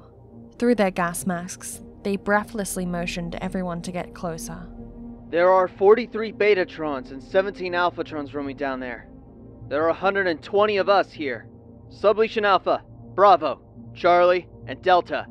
Take the UV blaster and attack 5 of the Alphatrons that are shipping by the river. Remember to paralyze them with the UV before attacking. Don't get in the death roar zone, and make sure you collect their motherboards. Sublegion Echo to November. Start destroying the Betatrons, but do so stealthily and silently. We don't want any chaos down there. Sublegion Oscar to Zulu. Spread the medical camp behind the rocks. Something tells me there will be quite some casualties. Astrid strapped her machetes and her grenades on her belt, securing her single cyanide capsule in a little pocket. She'd eaten 2 antipsychotics today to keep the voices in control, since there was no way she could afford another schizophrenic episode right in the middle of the battle, and thankfully, all she had to endure now were the slight whispers of fear whenever she got too close to a Tron or a Rave. The only voices she wanted to hear today would be from the earpiece she wore, since communicating with allies whilst wearing the gas mask was quite tedious. Against her chest, she held her gun, a silent yet deadly weapon, quick and damaging enough to kill a radiodrome within seconds. She felt a hand on her shoulder and turned around to face her best friend and former Sublegion Alpha member, Mags, who had been shifted to Sublegion Oscar post her 22-week gestation mark. Good luck, Astrid. Mags smiled sadly. Be a bad girl down there. Give me a good show. I'm watching. Astrid looked at the person closest she would come to calling a sister and gave her a tight hug. Dr. Jamil had pleaded with Mags to stay within Tasselborough, but she had insisted upon fighting with Sublegion Alpha. After many days of debating, they had reached this arrangement of compromise. Astrid jogged with the 4 other members of Sublegion Alpha towards the empty radiodrome burrows, which they used to crawl down to the base of the valley without being seen. Sublegion Alpha, acknowledge this message and confirm your presence, Dr. Jamil said through the earpiece, all the way from the control room in Tasselborough, where everything was being monitored tightly. Present. Odin and Bjorn replied. Here, Astrid replied. Present! Helmut said. Ah. Rave grunted. Good. Dr. Jamil said. Proceed cautiously. My radar has detected 3 Alphatrons in your vicinity, the nearest one being a couple 100 meters away. Let's go, Odin said through the earpiece. The Alphatron was a lot more terrifying now that they were right in its danger zone. It was indeed a large creature. Astrid noticed, its tentacles each being at least 20 meters long. It was crawling slowly up a cliffside, which the Nordic brothers silently dragged the UV blaster out into the open, its panel facing the otherworldly entity. The brothers signaled to Astrid and Helmut that the machine was ready to be fired. Hey, asshole! Helmut shouted. The Alphatron shifted its head towards their group, faster than they could process. It scurried down the side of the cliff at a terrifying speed, barreling towards them with the help of its razor-lined tentacles, its mouth half open in preparation of the death roar. It slowed down within 100 meters of the group, producing eerie chirping sounds, which Astrid recognized as the Alphatron using echolocation to analyze the subjects before itself. You will never conquer the ones without humanity. Look at his face. It is covered in the blood of your kin. Run. Do not trust the betrayer amongst you. He can look through you, and you will not be able to avenge us. Shut up, Astrid whispered firmly, tapping her left temple. Not now. I need to focus. Bjorn quickly flipped the UV blaster on, suspending the creature mid-roar. Its mouth was open, but no sound came out. it had been held in a deadly trance. As if right on cue, Helmut jumped down from the ledge he'd been standing and swiftly climbed the Tron's back, right up to the latch where the motherboard lay. He unsheathed his dagger from his belt and broke open the latch, pulling out a greasy black circuit board that smelled like decaying bodies and foul oil.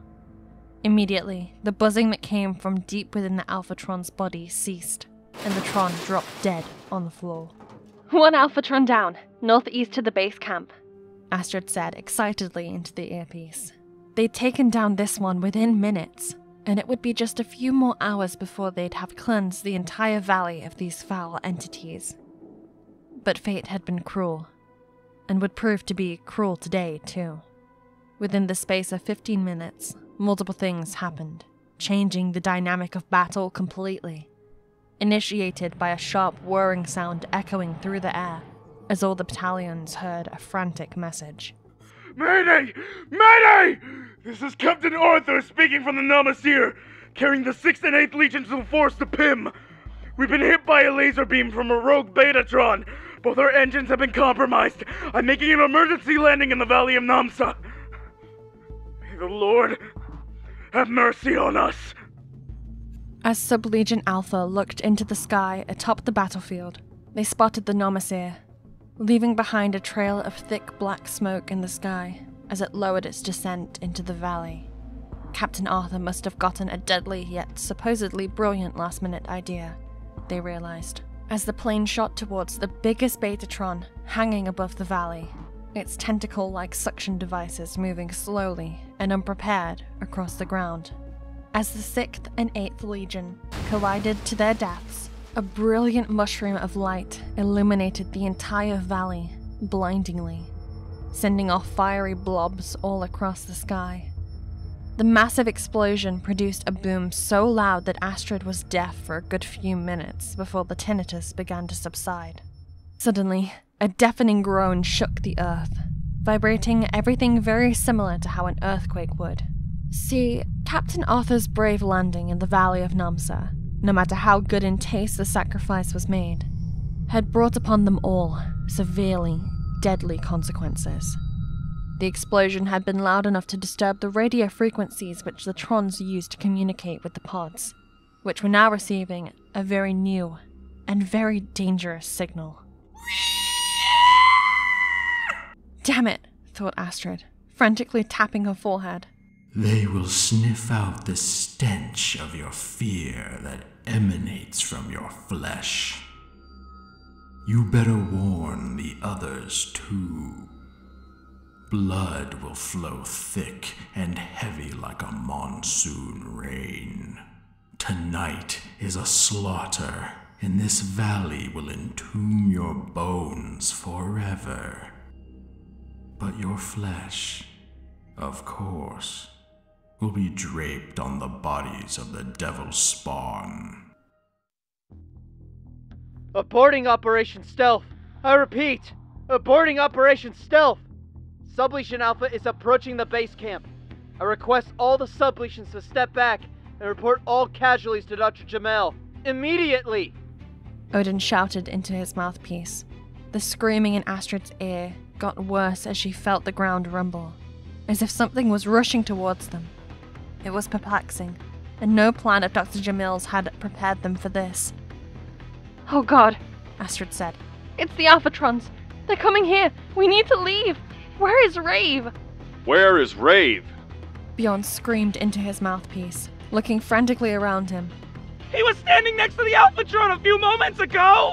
Helmut screamed back. "We need to leave, man! I'm going! The Alphas are almost at our heels, and we have only one UV blaster! We cannot take them all down at once!" "Astrid!" Mag's voice echoed through the earpiece out of nowhere, startling the running soldiers. "Astrid, you need to listen to me." Mags lay against the cliff wall, a few feet above them on a jutting rock, and the sight of her made Astrid's stomach turn. As the rest of Sublegion Alpha fled the scene, she ran in the opposite direction, climbing the burrow holes to reach her friend as the sun went down. Soon enough, Astrid realized something awful had happened. Mag's clothes had been tattered to shreds, and a single shard of razor-sharp obsidian stuck out of her abdomen, decorated by a pool of blood. In her hands lay a bundle of cloth, which Astrid unwrapped and screamed. Mags, she cried. What has happened? Come on, take my arm. Let's go up to the med base. Please, Mags, open your eyes. Shut up and listen carefully. Mags repeated woozily, at the brink of sleep. It's Rave. I don't know why he did this or what he's up to, but there have been a bunch of silent assassinations at camp. I found him poisoning the groundwater we had purified, so I confronted him, and that son of a bitch stabbed me. Totally didn't see that coming. I had to warn you. I can't go back up there. I don't have the strength to. Hot tears ran down Astrid's face as steam collected in her gas mask. Hands shivering, Mags handed Astrid over the bundle of cloth, in which lay a tiny, lifeless body. I named him Hector Jr., after his daddy. My boy will finally have both his parents with him. Mags said, brown eyes focusing on a distance and becoming glassier by the second, as Astrid wept beside her with Hector Jr. cradled in her arms. And just like that, Mags was gone forever. Fate was cruel enough not to give Astrid the time to mourn her friend, as shortly after Mags departed, the vibrations had gotten louder and were coming towards them from below, as Astrid realized the Alphatrons had begun their ascent on the cliff. That too, in the dark. She couldn't leave Mags' body and her baby like this in the open, where the radiodromes would use their tissue to replicate an organic body. So she spent the next few minutes tediously dragging Mags' body into the entrance of an abandoned nearby burrow. Through the tears, she removed her friend's mask to see her gentle face one last time. Propping Hector Jr. in her arms, Astrid kissed her friend goodbye as the wave of the unbeknownst Alphatrons outside rumbled past them. The group sat silently on the cliff top, cheering quietly for the victory of the 14th Legion at the Joan of Arc. The survivors of the first half sat under the shade of a huge, dead tree atop the cliff, some greasy and bloody, others in considerably better shape. Rave Lightfoot had the audacity to sit with the other survivors on top of rock, sitting in the middle of the base camp, seemingly consoling one of the injured soldiers by patting them on their back as they drank water from a metal canister. Rave! Astrid thundered towards the group, her mind thirsty for blood and her hands itching for a kill. He heard her enraged voice call out his name, yet he could not have imagined why she'd do that. He had watched a stabbed Mags tumble down the side of the cliff with his own eyes, an event to which there was no witnesses save himself. Thus he could not have imagined that his entire plan had been ruined by one formerly pregnant female. Astrid pulled off Rave's gas mask and tossed it aside, swiping her dagger across Rave's face and slicing open a huge, gaping slit right across his mutilated features. He put his hands on his wound in shock as blood poured down his chin and dripped into the dead ground. A collective gasp rose from the group as people processed what Astrid had done. Tell them how you killed Mags! You traitor! Astrid screamed, hot tears of rage welling in her eyes. Tell them how you stabbed her ruthlessly! Rave stared at her in disbelief, shock at the notion that his treacherous truth had been unveiled. He initiated a series of grunts and motioned to Odin in sign language, but was stopped as the latter's hand grasped his throat. What's she saying, Rave? Odin asked quietly. He's also poisoned some of the groundwater, and I bet it was you who sabotaged the Nomicid too, to make it an easier target for the Betatron. As expected, Rave had no explanation for that. He shrugged off Odin's hand and slowly backed away from the group, motioning in sign language rapidly. I've never been one of you, and neither did you all fully accept me as your own. He motioned. Tron fluid has flowed through my blood since the very beginning, enabling me to communicate with my kin using the very same radio frequency they use. Sorry, but we know all your plans. We've known you were coming here since the very beginning, and that is why I insisted upon being in this Legion, despite my disabilities. This landscape does not belong to you anymore. We will conquer it just like you humans conquered it from the rest of the animal kingdom in the past. I am insignificant, and I am done here. With that last sign, Rafe unveiled a cyanide pill from his belt, preparing to pop it in his mouth, only to be cut short when a high kick from one of the 10th Legion's girls knocked it out of his hands. Bind him up, Bjorn screamed, as Rafe broke into a weak sprint, with which half a dozen soldiers caught up to, easily. Helmet and a few others quickly wrapped him up in a makeshift straitjacket within minutes and pushed him toward the ground. We go back to war within a few hours. The pods have ripened up completely and will be opening soon. We initiate Operation Starlight as soon as the pods first start opening. Remember to step away from the blaze as soon as you see it appear. Rave will be at the front of our mission, and his job is to let us know if any Trons are in the vicinity or not. If he's uneaten, we'll know they aren't there. If he's in, well, that's pretty clear too. As the sun came up, Astrid looked at the Valley of Namsa, the pods that were shaking violently, ready to open and unleash the horror within. Before day zero, she imagined couples coming here for romantic picnics, something she herself would never experience. Perhaps after today, many eons into the future, her descendants would come here one day to enjoy the land that rightfully belonged to them. The valley was now lit ablaze as the 12th Legion doused gasoline onto pods and released flares onto them. The entire valley seemed to be collapsing, its floor sinking deeper and deeper, until it looked like the mouth of a fiery volcano, ready to blast the onlookers with its fire any time. Astrid looked down through her gas mask onto the craters of hell. She knew death was certain, but they weren't going to die on their knees. Raising a battle cry into the air that was now hostile to them, machetes clutched in each hand, Astrid and the last few humans jumped into the crater as the pods shook open, determined to give the walking radiodromes the last good morning of their lives. As they reached the base, Astrid saw the newly designed radiodromes coming out of their slimy pods, and the hair on the back of her neck stood up. Their bodies were a tangled mass of flesh and blood, and it looked like the glimpse of a half-rotted human face, stuck to the torso of a radiodrome, for Astrid to release in horror. That this is why the Trons and previous generations of radiodromes had a habit of dragging the bodies of their fallen foes into their burrows, to partially digest and remold them. She started to gun down the screeching radiodromes, the fire upon them doing half of the damage too. This is for you, Mags! Astrid screamed, as the radiodrome's inside splattered across the ground after encountering a bullet from her gun. Soon her magazines had emptied completely. All around her, bodies fell. She saw Helmet looking for her from a mid-cliff ledge, only to realize that he was dead, and staring into nothingness.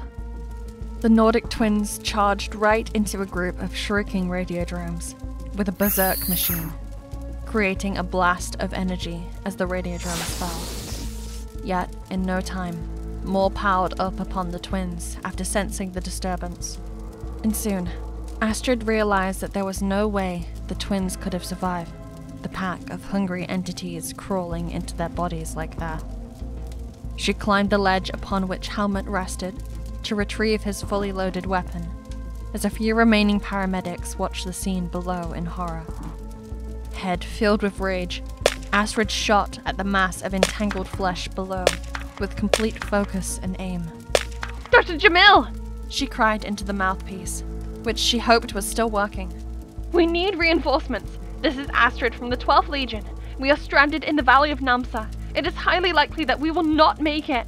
The silence on the other end was too loud, but Astrid was delighted when a few moments later she heard the rumble of aircrafts at a distance, speeding towards them. Yet, she knew they wouldn't make it in time. Slowly, as the rest of her legion perished below her, she realized the radiodromes had turned their attention to the cliff top, where the untrained paramedics scuttled around in panic. Astrid removed her gas mask and pulled the pins from all 6 of her grenades.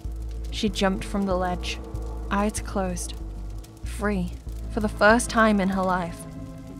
Unpinned grenades still strapped to her belt as she soared above the cliff and ultimately down into the screeching radiodromes that eagerly awaited her fall. All the voices in her head woke up together. Quite calming and relaxing, for the first time ever. We welcome you to Valhalla, fallen martyr.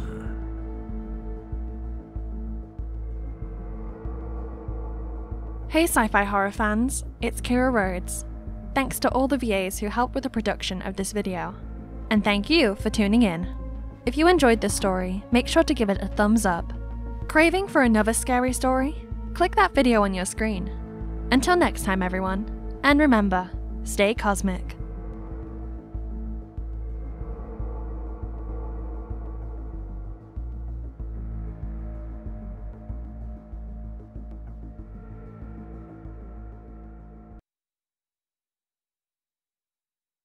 Chapter 1. The room was filled with the sound of tapping feet, battering lashes, awkward cuffs, and the reverberation of shivering torsos as we all did our best to avoid being caught in the crosshairs of an ill-timed gaze. Most of us simply stared off into the distance, redirecting our sight to the vapor-covered windows that made the walls of the building. The avoidance of gazes across the oval conference table went on for an unbelievable amount of time, just as much time as it took to disengage from accidentally locking eyes with someone else. It had just been 30 minutes, but somehow felt longer. To cope, some began twirling objects between their fingers.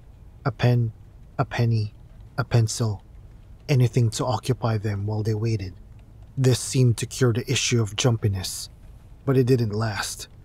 One person's coping mechanism began to make another antsy. It was entropy at its finest. Locked in this edging stalemate of anxiety and awkwardness, it didn't take long before someone stood from the other side of the oval glass table and asked what everyone was thinking. Where's Edward? He should have gotten here by now. There was no answer to the question, not immediately at least, as the question was on everyone's mind, something that couldn't be said for the answer. After a few minutes, some seconds really, Edward's assistant stood from her chair and apologized for Edward's lateness. She explained that he hadn't answered several of her calls, and the one he did answer sounded mumbled and odd, something she explained away as poor reception on his end. After she had given a reason for Edward's absence, or at least a reason for not knowing the reason behind his absence, she asked for more time as he was sure to arrive before the additional wait time elapsed. There wasn't much choice. Everyone waited for another 25 minutes. It would have been nice to say Edward had shown up before the time elapsed, but he didn't. She stood up after the 25th minute, and it was clear to see that she was about to ask for more time, but the words hadn't made it out from her lips before the collective stare of people locked in the conference room for almost an hour led her to do something else. The meeting for the upcoming project was postponed because of Edward's absence. He was the project director, and the body couldn't walk without its head for long, and as such, having the meeting without him would have amounted to talking to the wind. There was a loud grumbling of mutual annoyance, heightened by a hiss or two from the room's extreme after the end of the meeting was called. The scorn was earned. My annoyance at the postponement didn't trump my anger at the time wasted waiting in the conference room. There was nothing I hated more than meetings that could have been emails. These were the sort of commodities Edward peddled in. He was a meeting guy. That is why, as annoying as it was also weird that he hadn't been in attendance. Edward wasn't one to miss meetings or even workdays at all. He was always the first one in the building and the last one out. At least, I think he was the last one. I never stayed in the building long enough to find out. Maybe he was sick? I thought. But I could have sworn he never took sick days either. The thought didn't stay on my mind for long as I began packing my stuff to make it out of the conference room. There were slight whisperings between some in the room, no doubt, talking about the same thing I was thinking of with a grim expression on their face. I was about to stand when a loud hum pinned me to the chair. "Are you alright, Ethan?" someone asked. "You look as if you're about to pass a stone." My words felt heavy, so I gestured yes with my hands and remained on the chair. The hum intensified and trailed off as soon as it began. Everyone had trailed out of the conference room by the time I came to. With a slight push and pull, I slipped from behind the chair and made it outside the conference room.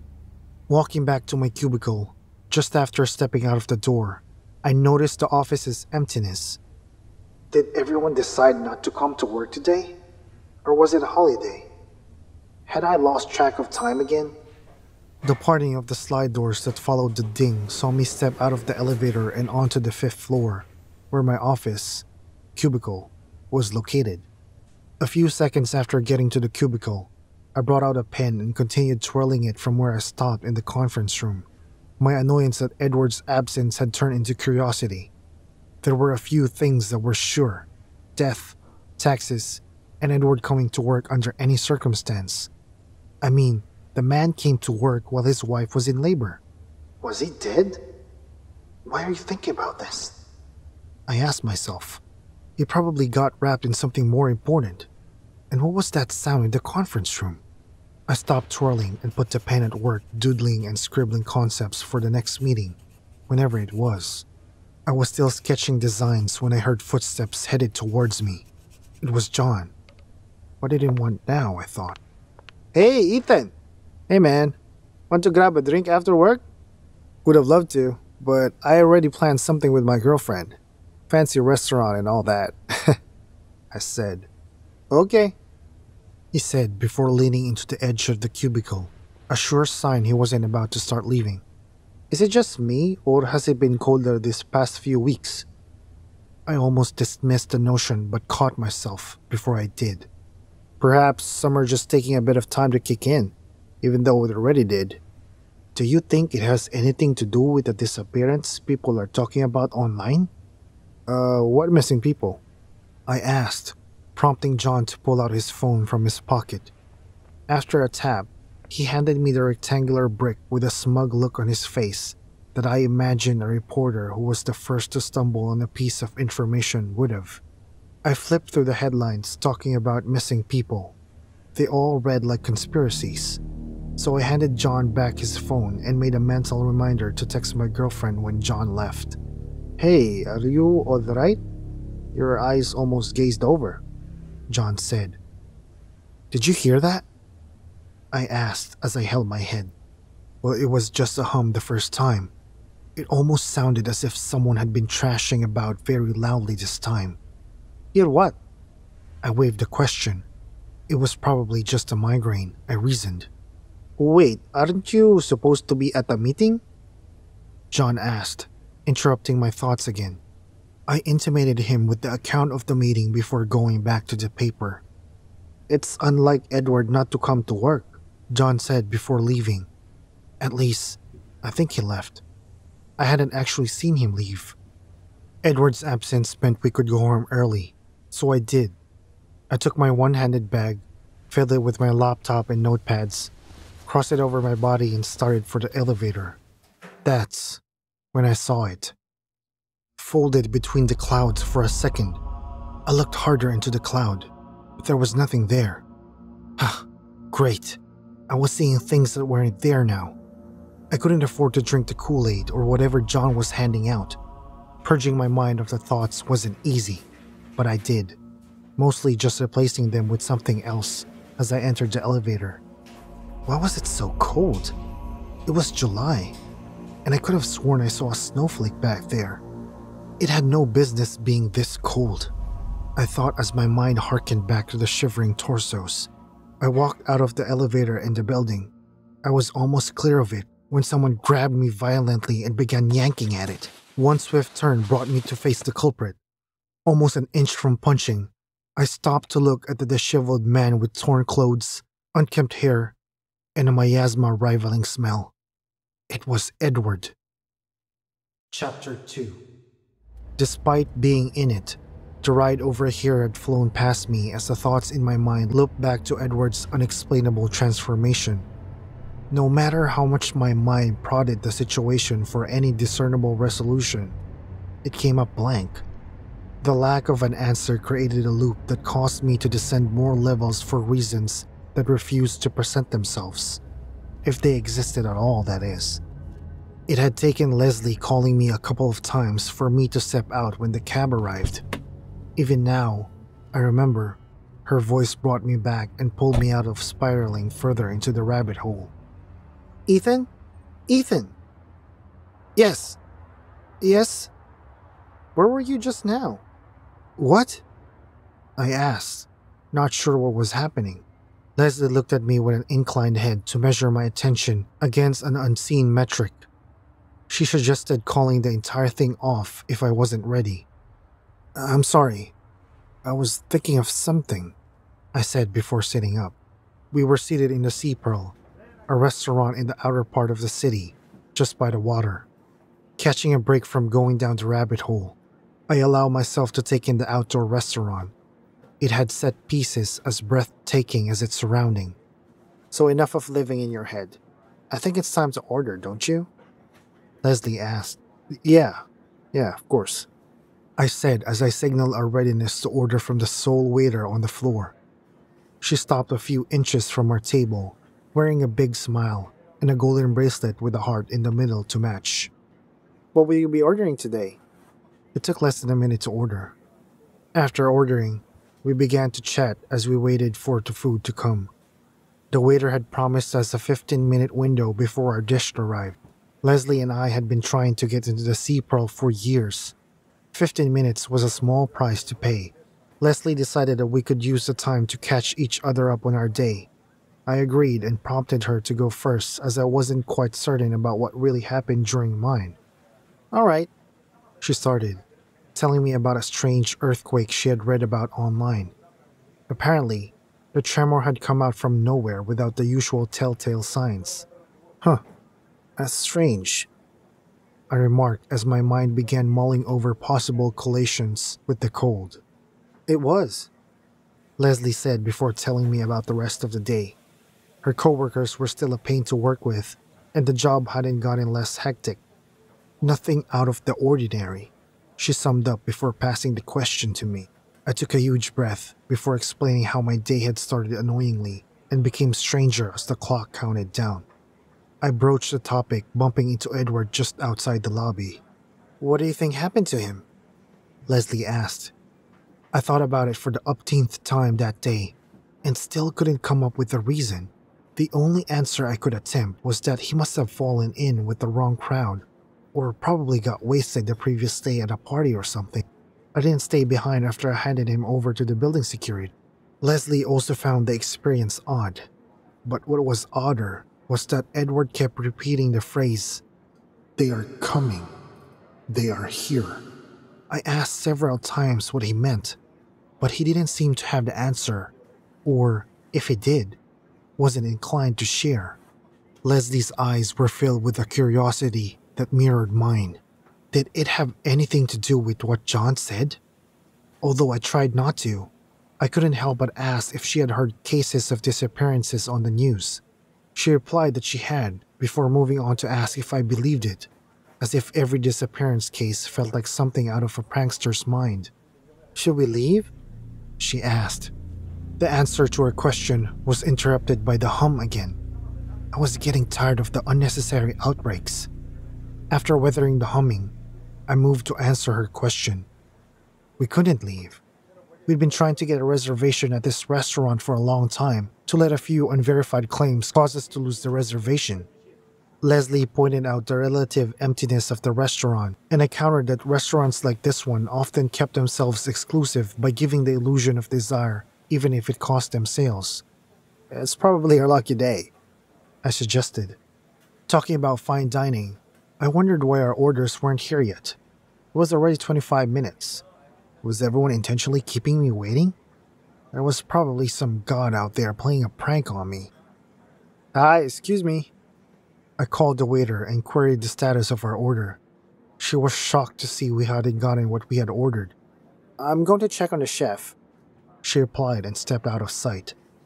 There was a slight scream after she went in. What was that? I asked no one in particular as I turned around to check if anyone was bothered about the scream that rang out from inside. When no one did anything about the scream, I stood from the chair and started for the kitchen when Leslie held me by the hand. Where are you going? She asked. I told her I meant to check the kitchen, and she answered by demanding that we leave. Something felt off about all of this. I mean, come on, we haven't paid. We can just leave now, get a cheap bottle of wine, and drink ourselves to sleep. After I think about it, I refused. I promised you a good time, and that is what I'm going to provide.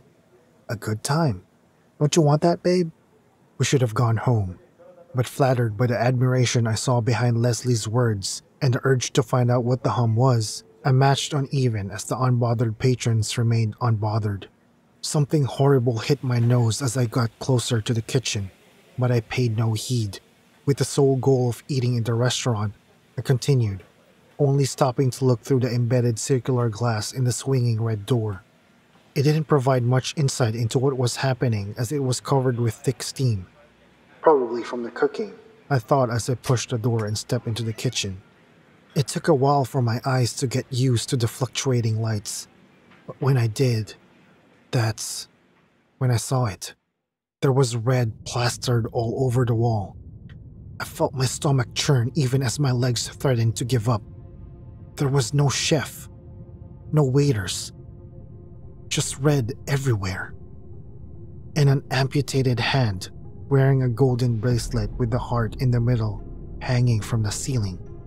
I took 2 breaths to quiet the rambling thoughts in my head. It wasn't totally silent, but I dragged myself out of the kitchen, grabbed Leslie's hand, and pulled her along with me. We need to leave, I said to her. Leslie tried to find out what I had seen, but there was no time to explain. Now! I shouted as I pushed through the crowd of confused patrons to get to the entrance. We stopped the cab and urged him to begin driving before he could even register where we were going. What the fuck is happening, Ethan? I don't know, I answered. We weren't far from the restaurant when I began hearing the wails of people from behind. Chapter 3. I woke up with a deafening ring in both ears that got louder as the seconds trickled by. A constant reminder that I was no longer unconscious, and everything that came before hadn't been a dream. With the ringing still blaring from both ears, trying to move was an uphill battle. Even more so since I was hanging upside down, held only by the seatbelt. Leslie convinced me to wear it at the last moment. I could feel something rushing to the top of my head. Blood. I couldn't tell if it was internal or not. It took me almost an eternity to undo the seatbelt, causing my body to dash into the shards of glass strewn about. It didn't take long before I felt the wetness from my torso and leg. I stayed there for a while as pain radiated throughout my body. To distract from it, I turned my neck as far as I could, only to see the cab driver whose head was bent into a position not compatible with living. That was when it hit me. Leslie. She was beside me when the sudden earthquake threw everything on its head. Where was she? I tried shouting her name, but the fall knocked the wind out of me. I only began to move minutes after. Slowly, I flipped myself onto my stomach and crawled through the window, cutting myself further as I dragged my body along the ragged remains of the door window. Using the flip cab as a support, I pushed myself to my feet and looked around for any sign of Leslie. Everywhere I looked was characterized by one word: chaos. The entire street was filled with toppled cars, crumbling structures, and groans of pain that inspired confusion and panic. How long was I out for? Midway into surveying the area, I noticed something queer. I checked my phone to be certain, and I was right. The time was 9 p.m. The sky was meant to be a dark canvas filled with dotting lights, but somehow, the night was as bright as day. I stumbled backward to the ground after looking up. There was a streak of fire running across the sky. What the fuck was happening? I thought to myself even as Edward's words rang through my mind. Finding my bearing was difficult, taking several tries to get on my knees. Barely able to stand on my feet, I decided to trace the trail of blood originating from the cab. Following the trail led me to a clearing free from the chaotic blend of tumbled cars and crumbling buildings. It still held the groan and murmur of pain and confusion. In front of me was a blindfolded crowd tied to the ground. My resolve to keep my distance melted away when I spotted her amongst the captured people. I looked everywhere for a sign of the capturers, and when I found none, I rushed in as fast as possible, as fast as I could with an injured leg. I rushed to Leslie, removed the blindfold, and urged her to remain calm as I tried to undo her restraints. I had first thought it to be a rope, but it wasn't. There was a lot of noise, but I could still hear each heartbeat as I continued my futile attempt to free her from her restraint. I was still trying to undo the restraints when Leslie spoke up. "You need to leave here, Ethan. Please, before they find you."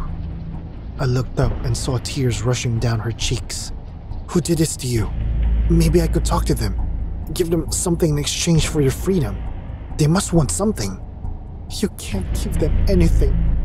I was about to say something else when Leslie spoke up. "Ethan, you need to leave now. Now! They're coming!" I wasn't going to leave Leslie. I'd come this far and wouldn't leave without her.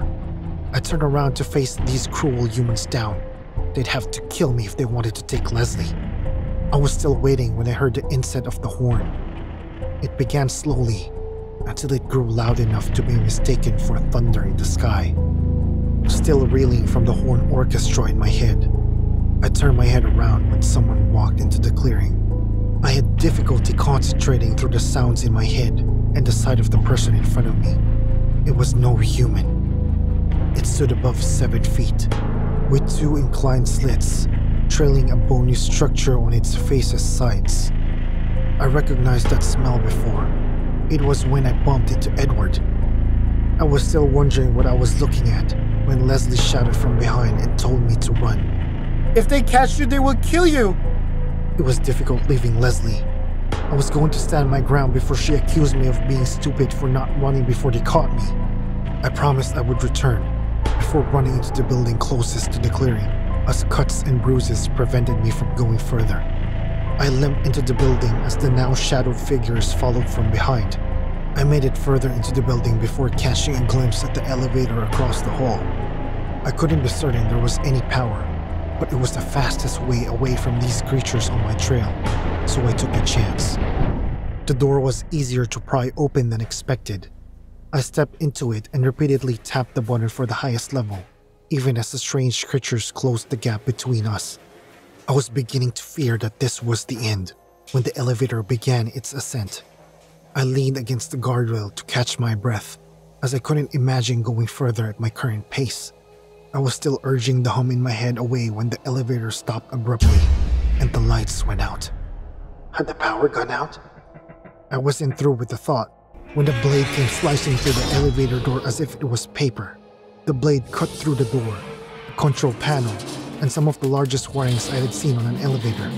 In front of me was one of the things. It was hard to tell if it was an alien or something else. Not that I had much time to think about it, as it grabbed me and banged against the wall several times till my legs gave out. It raised me with a fraction of a speed and effort. It was about to stab me when I pushed into the wires behind it, causing wild sparks to fly. Enough time to run, so I did. Away from the elevator, I moved to another room as fast as compared to the heavy footsteps behind me. The hum had died off, but all the questions I couldn't ask stood in its place. It was getting colder. I could see my breath now. I hid behind a wall, with my hand placed over my leg, only for me to look behind to see a trail of blood. Shit, I thought. This was a line leading them straight to me. I cut out my shirt, tied it around my leg, propped myself up, and continued going. I could hear the footsteps everywhere now. How many of them were inside the building? It had taken luck to beat one of them. I was not sure I could face another and come out alive. Although uncertain how it would help, I picked up a rod from the ground and continued up the stairs. Halfway through the stairs, I heard the sound from the top. causing me to run down an aisle of cold and darkness. The footsteps got close with every passing second. I threw my right hand over my mouth to stop anything from getting out. I would have liked to say it helped, but it didn't. I moved away from the spot when I began to hear sounds that sounded like words without any meaning. Peeking from my cover, I saw it was headed for me. It was now or never. I charged at it with the intent of putting the rod into it. It was only up close when I then realized how foolhardy my original plan was. The rod broke on impact, and as it came closer, I realized it was the same one from the elevator.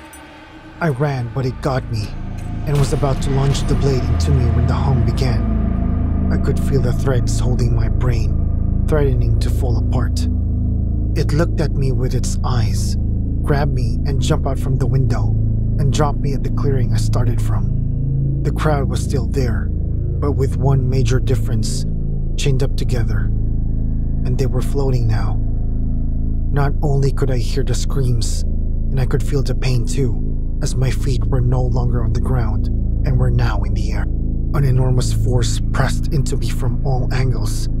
I was convinced I was going to pop when I fell flat on my face. I turned on my back, looked up at the sky, and saw that every crevice of darkness was gone, and the streak of fire had multiplied, forming various streaks of parallel fires revolving around the sky. In the middle of it was a big, floating geometrical shape. I watched as the streaks broke the revolving pattern and flowed to the ship. The hum died out, and everything went dark.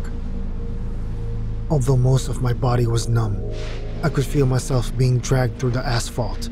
The grip holding the helm of my cloth was tight, and my weak attempt at undoing it was met with futility. How was I going to meet my end? Would it be quick? Or would my body be splattered everywhere? My thoughts were cut short as I slipped into unconsciousness. The world, the entire universe, swirled around me until it became even faster with each revolution. That's when I saw Leslie's face. She was calling out to me, and for a moment, it was real as anything could be at that point. But it didn't last as something bumped over my head. I woke with a start even as I surveyed the surrounding around me. It wasn't one I recognized. How long had I been out? And where was I?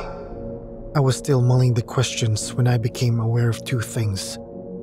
First was the man looking at me, and the cold that covered everywhere.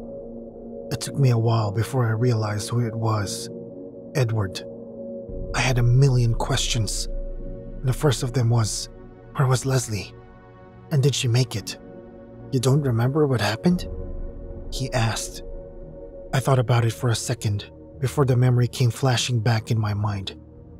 My stomach churned, but I couldn't throw up as I hadn't eaten anything in what was probably a while. Setting up too quickly had caused me to experience a spell of vertigo, but after it passed, I asked Edward to show me the path they went in so I could rescue her. I still remembered the look on his face when he looked up and told me that I wouldn't be able to do anything now. I stumbled back upon receiving the news, still hellbent on going. He pulled me back and pointed at the innards of what I would later come to know was a bunker. The world, as you know, has ended, he said. He explained to me that the things that attacked Earth were the creators of our star. It was an outstation, a power source to use whenever they get stuck in their travels. They were Prometheus, reclaiming the fire they gifted us. Humans, Edward claimed, were just a byproduct of the decision. To enable them to take up all that energy, they needed a particular element found in us to get the process going. They took it all and left, he said. Edward had to explain it several times before I understood it. The cold, the destruction, the end. I was never going to see the sun again. I was never going to see Leslie, nor anyone else I love. Hey sci-fi horror fans, it's Keon. Thanks for listening tonight. If you enjoyed this story, make sure to give it a thumbs up and leave a comment below. Also, if you'd like to officially support the Dark Cosmos, you can do so by clicking the Join button. Membership starts at $5 only. And remember, stay cosmic.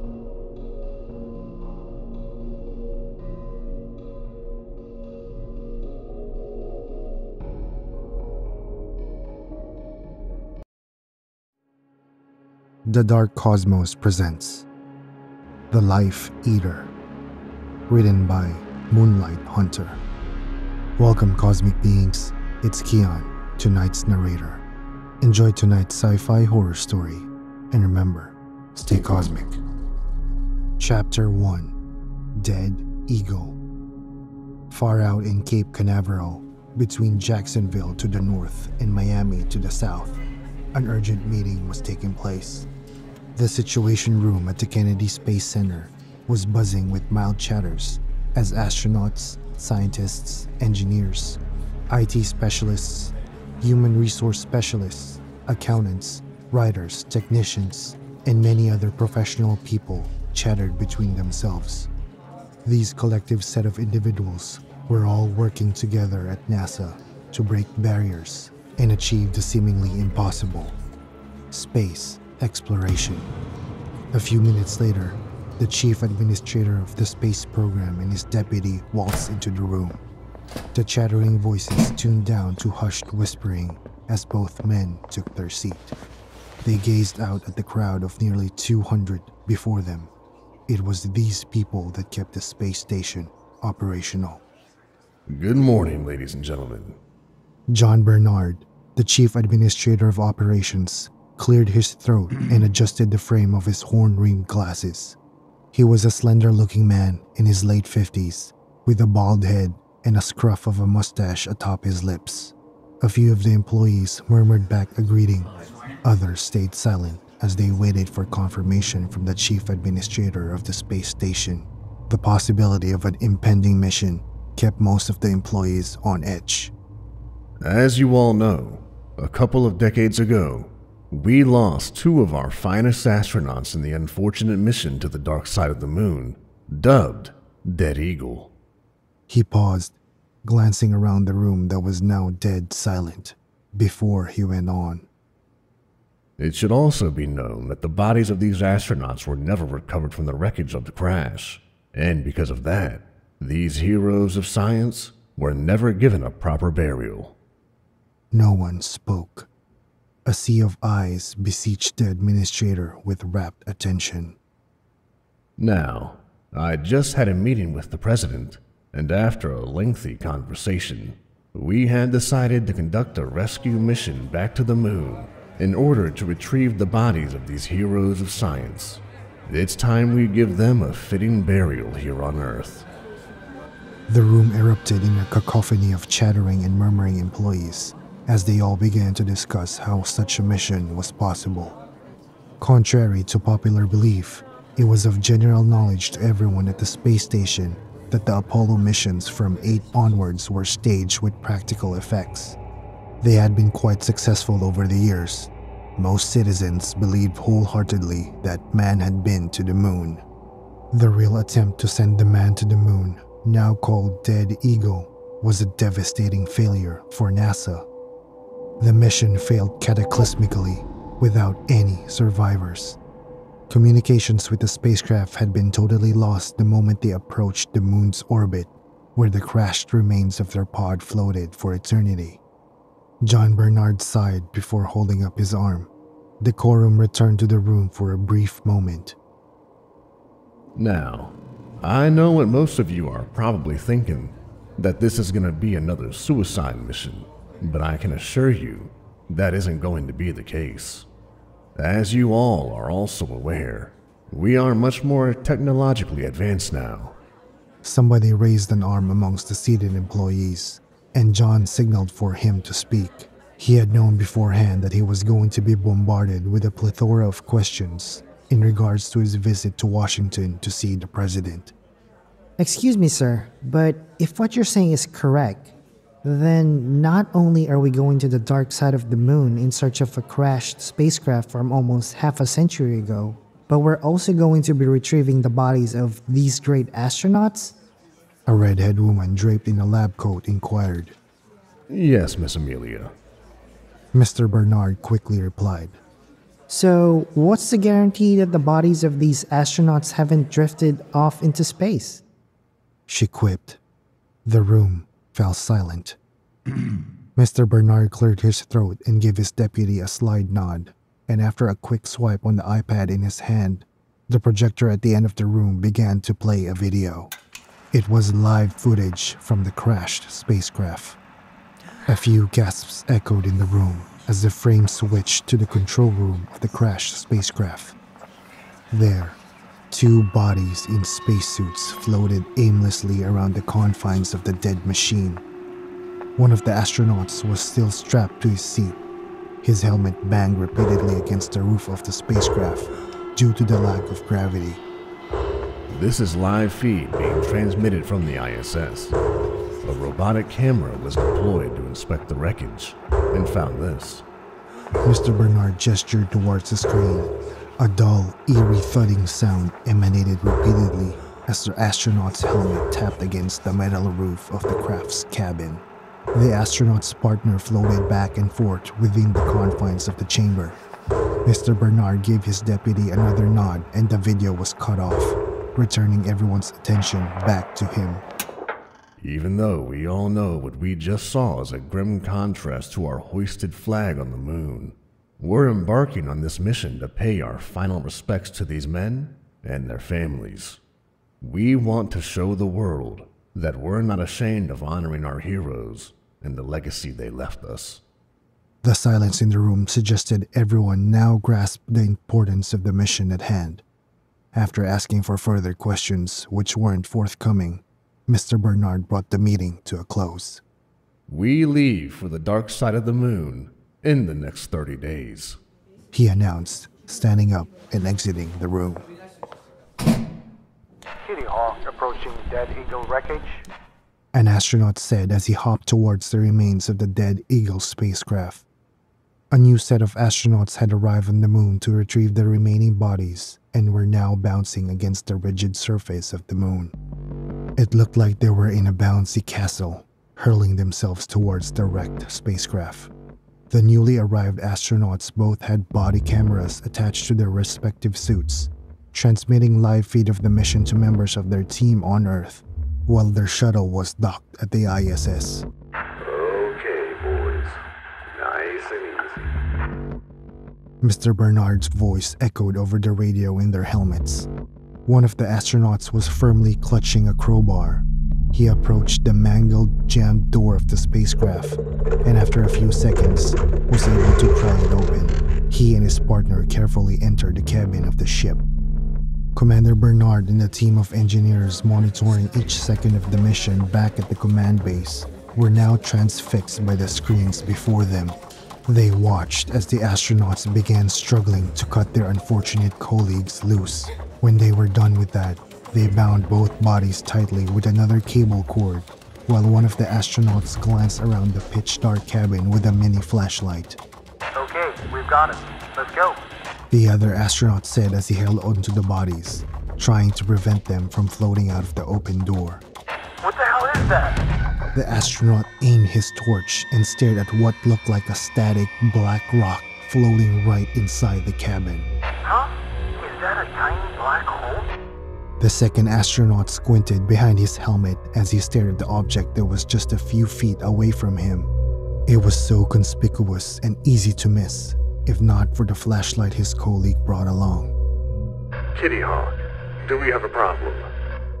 Commander Bernard asked. He could barely see anything out of place. Of course, he was thousands of miles away in the command center on Earth, but still, what were they looking at? Whoa, what is that? The second astronaut sounded gobsmacked. He moved closer towards the dark rock, waving his flashlight over the object. Kitty Hawk, I repeat, what is the situation? An anxious Bernard asked through the radio comms. It looks like some kind of rock. One of the astronauts echoed in awe. He poked at the piece of rock. It didn't float around like other objects in space. Instead, It simply hung conspicuously in the cabin, acting almost like a small black hole.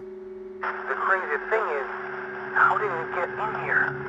One astronaut asked. The hull of the ship isn't perforated, and we literally had to break our way in. What was puzzling and even more strange to both the astronauts and the team back on Earth was that even if space debris were to somehow get into the metal cabin, why was it just a particular dark piece of rock?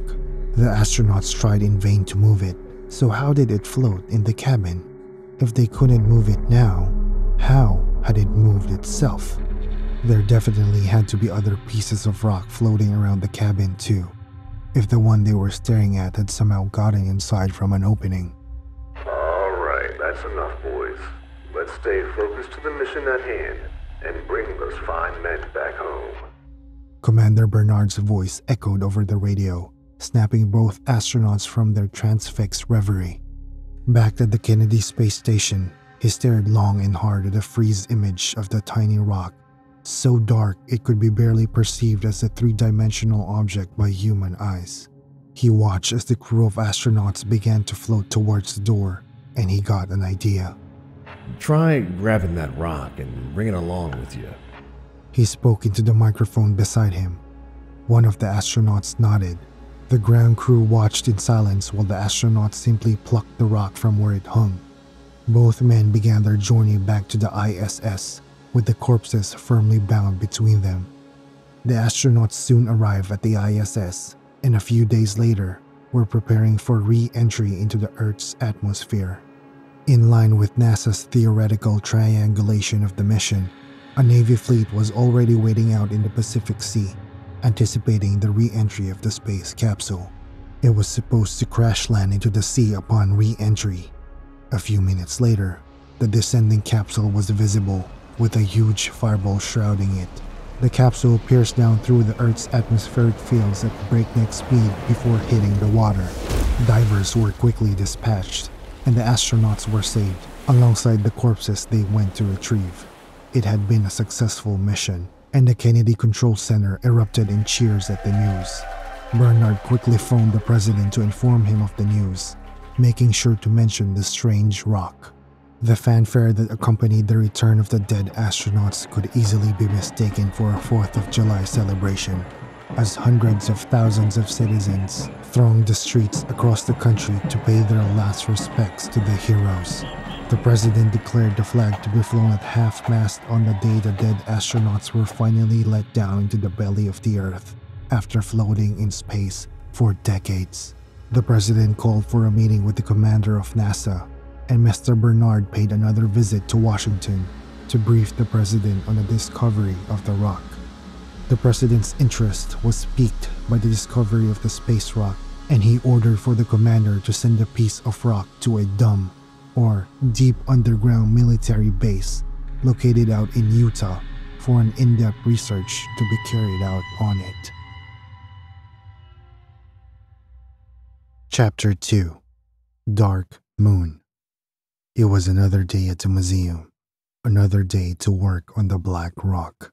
One would expect that the museum curator, Mr. Martin Stevens, or Marty as he was fondly called, would get tired, or, at the very least, bored of staring at one rock for close to 10 years. 9 years and 7 months to be exact. That's how long he'd been studying this rock. At first glance, it was Vantablack, but upon closer inspection, it was something more. It couldn't be explained, at least not yet, but there were scientists who had devoted the rest of their lives to understanding it, and Marty was just about ready to spend his entire life waiting for them. This was bigger than him. To Marty, this was bigger than the world. Who knew what their findings would be? Who knew what they would lead to? So, every day since the little black rock had been handed over to him, Marty devoted every second following the scientists' research. So far, they had discovered that the rock's surface absorbed 100% of any light that fell on it. Once disintegrated, it was found that the inside of the rock had properties of regular rocks. Several extensive tests were carried out, but nothing spectacular was found. It all ended at the surface. Another fascinating property about the rock was that no matter how many tiny bits they broke it into, each piece would have the properties of the entire rock, including the light-absorbing surface. This was too rare an occurrence to pass up. For these scientists, it wasn't even about fame or glory. It was plain, undiluted curiosity that drove them. Marty was beyond ecstatic that the government granted his museum an exclusive license to show the rock fragments, and he followed up on every single piece of information that was unearthed concerning the rock. A creature of habit, Marty walked in through the museum doors at exactly 8 a.m., greeting the doorman with his signature smile and a nod of his balding head. He didn't need to speak. He never had time to, unless it was absolutely necessary. His smile-nod combination was enough to make people know he wasn't a rude man, just a busy one. He walked as briskly as he could in his three-piece suit, standing regally straight despite his protruding stomach. He reached his office in exactly 15 minutes, then leafed through the correspondence left for him by his secretary. His assistant walked in exactly 5 minutes later with his cup of coffee. "Good morning, Mr. Stevens." Nathan Eves was the only one in the world who called him that.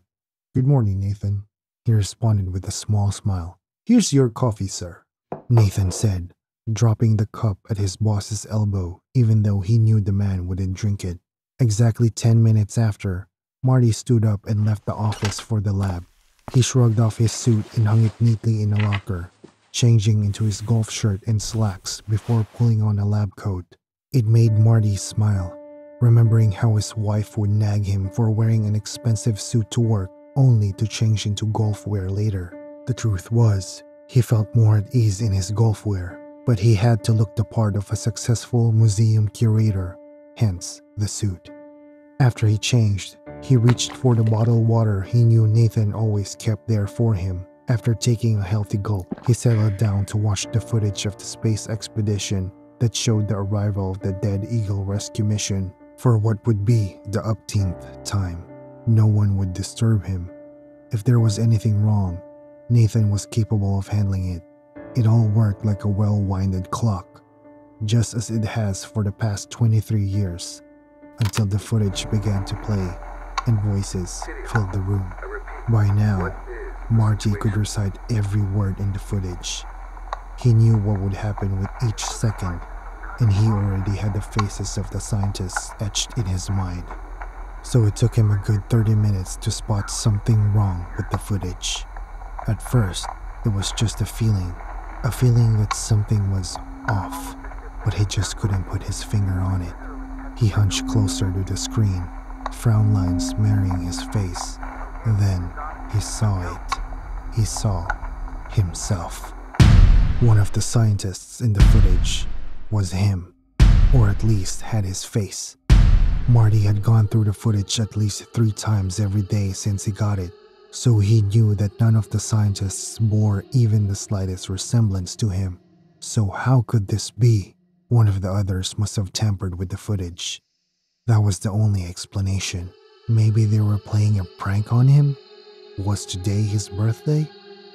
He always forgot the date and had to depend on his wife to send him flowers or organize a surprise birthday before he remembered. Now that he thought about it, Evelyn was just mischievous enough to have done something like this. He could bet his degree that she put Nathan up to it. The young man looked as innocent as a newborn, but he was as crafty as the devil. Still chuckling, he got up from his chair. He was going to let Nathan know the error of his ways. Then he would call his wife. He didn't know what he would do with or to her yet, but he would soon. He walked down the floor below where the offices were located and then got to Nathan's office. "Say, Nate, did you by any chance mess with the Black Rock footage?" he asked with narrowed eyes and a voice he hoped was serious, even though he could hear the laughter in it. Nathan, however, kept his eyes on his computer, not even sparing him a glance. Marty was convinced now that his assistant was guilty as charged, and he smiled. "Oh, so that's how you want to play it?" he asked, approaching the man's desk. Tell me, did Evie put you up to this? He leaned on the table. What's in it for you? How much did she pay you to turn on me? Still, Nathan didn't look at him. There wasn't even the slightest indication that his assistant had heard him. A slight irritation worked through Marty, but he tried to keep his voice light. It was a joke after all. Nathan Eves, your boss is talking to you, he said. Still, Nathan didn't turn to him. He opened his mouth to say something else when one of the other staff knocked and walked into the office. Mr. Eves, she called, and he looked up. Marty turned to see that it was his secretary, but she didn't acknowledge him. Your 9:30 is here, she continued. Nathan frowned and looked at his wristwatch, then at the wall clock. But it's barely 9:30. What's the hurry? The secretary merely smiled at him in response. Tell him I'll be down shortly, and have refreshments sent to him. Okay, sir. She made to turn before Nathan stopped her. Lisa? He called. Yes, sir? She responded with raised brows. You know you can call me Nathan like everyone else, right? He asked with a soft smile, a smile that made Marty give him a suspicious look. Or better yet, Nate. That's what my friends call me. And Mr. Stevens, Lisa said with a smile of her own. Well, yeah, he finished with a boyish shrug. There was silence in the office for a while, and then Lisa said, I hear you, Mr. Eves. Then she offered him an innocent smile and left the room, leaving Nathan grinning. Is there something I should be worried about? Marty asked, but Nathan just sat back in his chair, staring dreamily at the spot where Lisa had been standing a few minutes ago. Hey boy, I'm talking to you, Marty said, moving in Nathan's line of sight, but the man seemed to look straight through him. Marty decided he'd had enough. Okay, I think this has gone on long enough, Nathan. Look at me, I'm talking to you. Nathan took a deep breath and Marty thought he'd finally come to his senses. Instead, the man shut down his computer and stood up, put on his suit jacket, and started walking around his table while he fixed the buttons. Marty moved right in his path. Where do you think you're going, Nathan? What sort of... The words died in his throat when Nathan simply walked through him. Nathan walked through him like he was thin air, like he didn't even exist. Marty's heart raced and his mind went blank. He had to sit down for a bit or he would keel over from shock. What just happened? Nathan had just... How was that possible? The wheels in his brain began turning. Slowly though, but it was a start. Lisa had also been in the office, and she hadn't acted as though she had seen him. What if she really didn't? And Nathan, the boy had worked as Marty's personal assistant for over 7 years, and despite a few disagreements here and there, he had never disrespected him even once. His virtues were not the kind a person could hide for a long time. So, did it mean that he really couldn't see Marty? He could see him just about an hour ago. He brought him his coffee for crying out loud. So what happened? His heart skipped several beats, and he had to work twice as hard to stay calm. He needed to think, so he needed to keep a clear head. Nathan had brought Marty's coffee for him in his office, even spoke to him, so there was no doubt that he could see him then. And then, Marty had gone to the lab, exchanged his suit for something more comfortable before he started watching the video and noticed himself in it. Marty sat up straight as a thought occurred to him.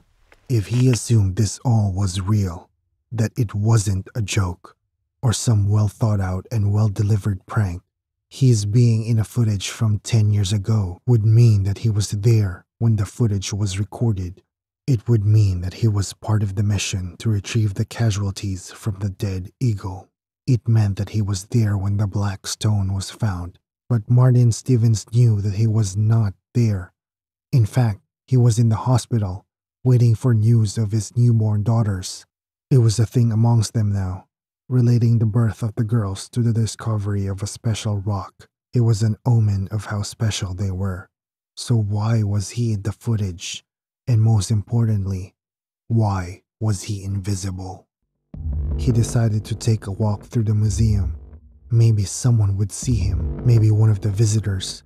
If this was a prank, there's no way they would be on it unless every single one of them was hired by his wife, and that was too extreme, even for her. So he left Nathan's office for a walk through the museum, and in less than 20 minutes, he had gotten his proof. He was dizzy with shock and anxiety, and he knew that if he were to fall to the ground right there in the middle of the museum, no one would notice. They would simply walk over him without even noticing. More than a handful of people had walked through him already. He pulled himself to the nearest elevator, with people occupying his space as if he was just air. But he wasn't he? At least to them, he was just air. He would have found the whole thing amazing if he weren't so scared. Everyone now looked like they were from an old movie. If he wasn't still in the museum, he might have been lost or confused. Maybe it was a side effect of the whatever it was that was happening to him. During the elevator ride, he remembered the black rock. He remembered the awe and power he felt when he held it. It was like holding a vacuum in his hand, a very heavy vacuum. They had told him that it was just floating in the air, suspended, since it didn't move around like the other materials in space. He remembered how he staggered under its weight, partly because he didn't expect it to weigh so much. The elevator stopped on the last floor accessible to visitors. He stepped out and more memories of the fragmentation process flooded his mind. Wait, how could he remember? He wasn't even there when the rock was fragmented. How could he remember? And it wasn't just his mind. Every part of him seemed to believe the same thing. He could still feel the weight of the rock on his hands. He could still remember the thoughts that ran through his mind when he broke the rocks. He could hear the awed gasps of his colleagues as they examined the black rock. Except it wasn't him. All these memories did not belong to him. So how could they be in his head? He hadn't even solved one problem and he was already facing another. Sweat dripped down his forehead as he made his way up the stairs. When he reached the office floor, he rested on the steps. Maybe it was best he knew everything at once. That way, he knew what exactly he was facing, and he could solve this once and for all. But first, he could call his wife. She would know what to do, or at the very least, she would calm him down. As the thought crossed his mind, he knew that there was a very slim chance of success, but he would try anyway. He drew strength from hope and made his way to the last floor where the laboratory was located. But as soon as he reached it, he found himself in a completely different place. It was a laboratory, but not like the one in the museum.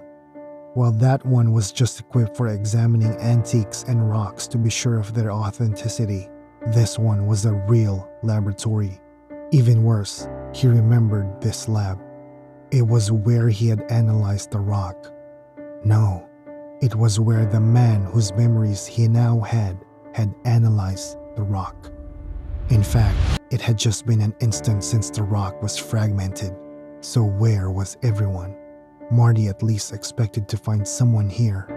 Maybe they could help him explain what was going on, or maybe not. But he knew there were supposed to be people here. Did the other man also share his memories too? Or was this one-sided? He looked around to see that all the other labs were illuminated, but he didn't know where the light came from. It was dark outside, so it couldn't be from the sun, and it was of no artificial origin that he could see. What is this? He muttered to himself, not caring that his voice was shaking. What is going on here? He half expected someone to appear and give him an answer. He'd be happy with that, no matter how ludicrous the answer was. At least, he would have an answer in the company of another human. But when that didn't happen, he lost it. He started running through the building for the exit. He didn't know how, but he knew where the exit was, and he was going to get out of the building. As he ran, the corridor seemed to stretch ahead of him, but he wouldn't stop running. Marty gave it all he had until the corridor disappeared altogether and he was on a deserted plain. It was dark and Marty felt as though he was in a vacuum. There was a loud silence. Even his tinnitus was gone. The silence seemed to press into his brain, and he wanted to scream, not out of pain but out of fear. But Marty couldn't scream. He couldn't open his mouth to make the sound. Inwards, he was screeching and yelling, but outwardly, he looked calm, expressionless. The moon itself was like the dark rock pinned to the velvet dark sky, slowly increasing in size. He saw an astronaut looking at the dead Eagle spacecraft that was stuck in the sand. The hatch opened. Finally, someone who could help. Marty ran to the astronaut as fast as his legs could carry him, but when he touched the astronaut's shoulder, the astronaut collapsed on the floor. It was just an empty suit. At this point, he was past despair, and he was running on adrenaline and instinct.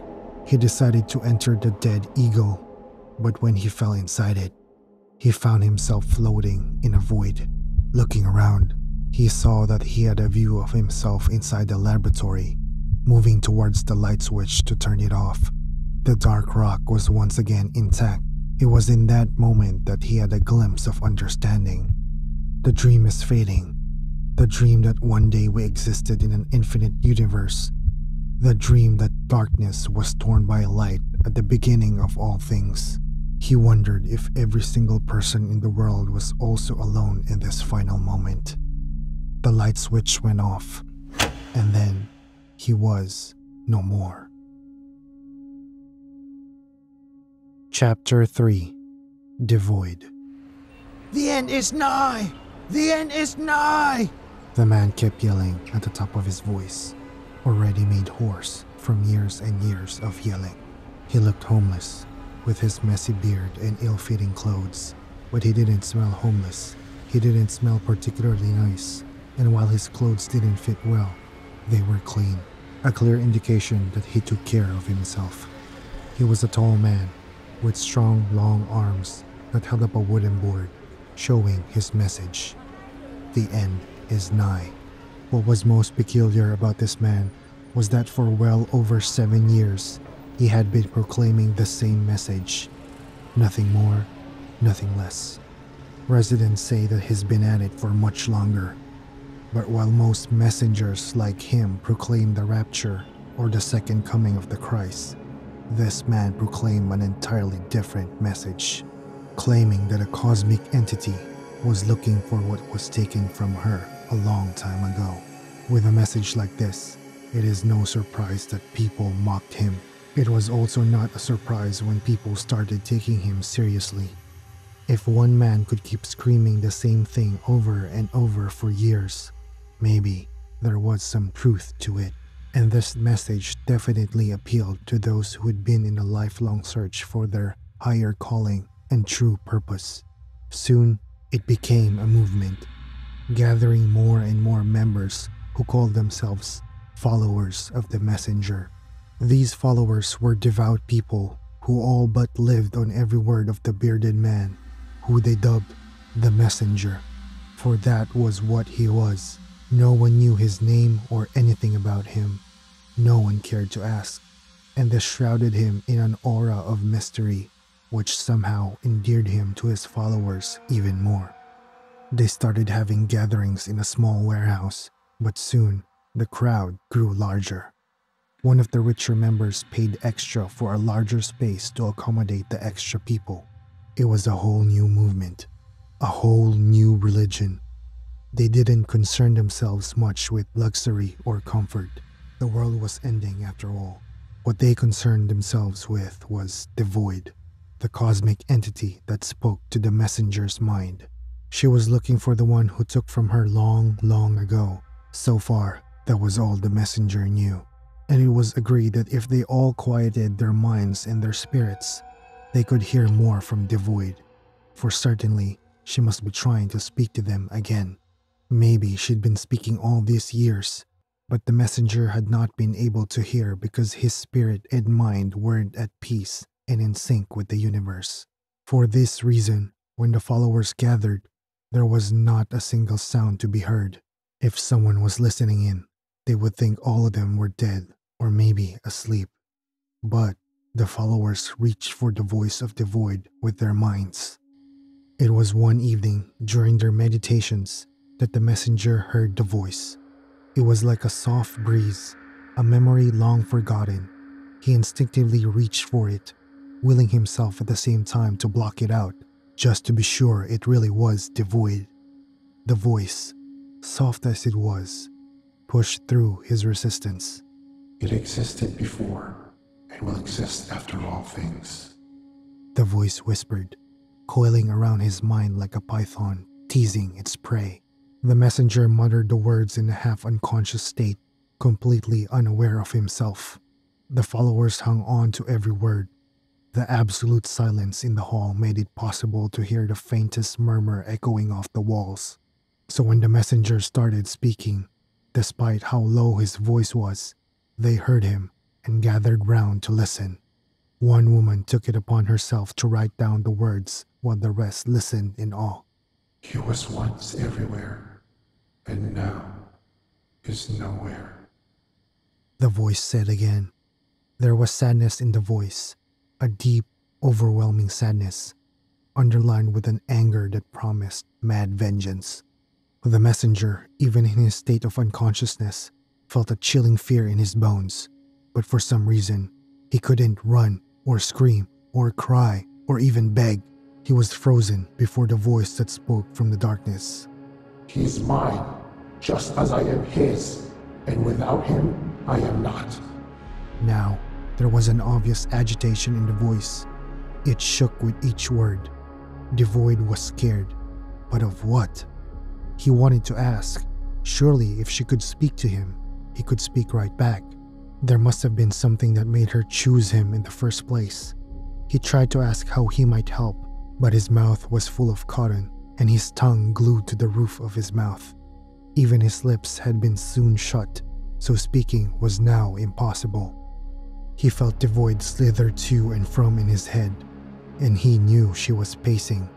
Strange, since he couldn't see her, couldn't see anything but the deep darkness, not even the slightest shadow. But he knew. He could feel her emotions like they were his, see every action in his mind's eye, every cock of the head, every side glance, every narrowed eye, but he could never make out her face. Strange, strange indeed. She was angry, all right, angry enough to destroy the world, but she was worried. Beneath the thick and numerous layers of anger, there were even more layers of worry and anxiety. She needed to find him. It, whatever she was looking for. The messenger knew that it was this worry that kept her wrath at bay. Whatever or whoever she was looking for, she needed to know they were safe and that they were here before she did anything rash. Just like witch smoke, the void vanished, as if she wasn't even there to start with. And then again, she was never really there, was she? It was an old memory, one he could not even remember anymore now. It was all in his mind. He was suddenly out of strength. He needed to lie down. So he opened his eyes and froze as he saw numerous pairs of wide eyes sitting in a circle around him. He stared at the woman sitting just before him, the one who had written down his mumblings, and she stared back, not daring to speak until she was spoken to.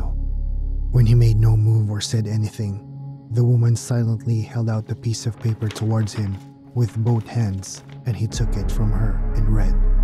The words trickled into his head like dewdrops, and with each one, he heard her voice again.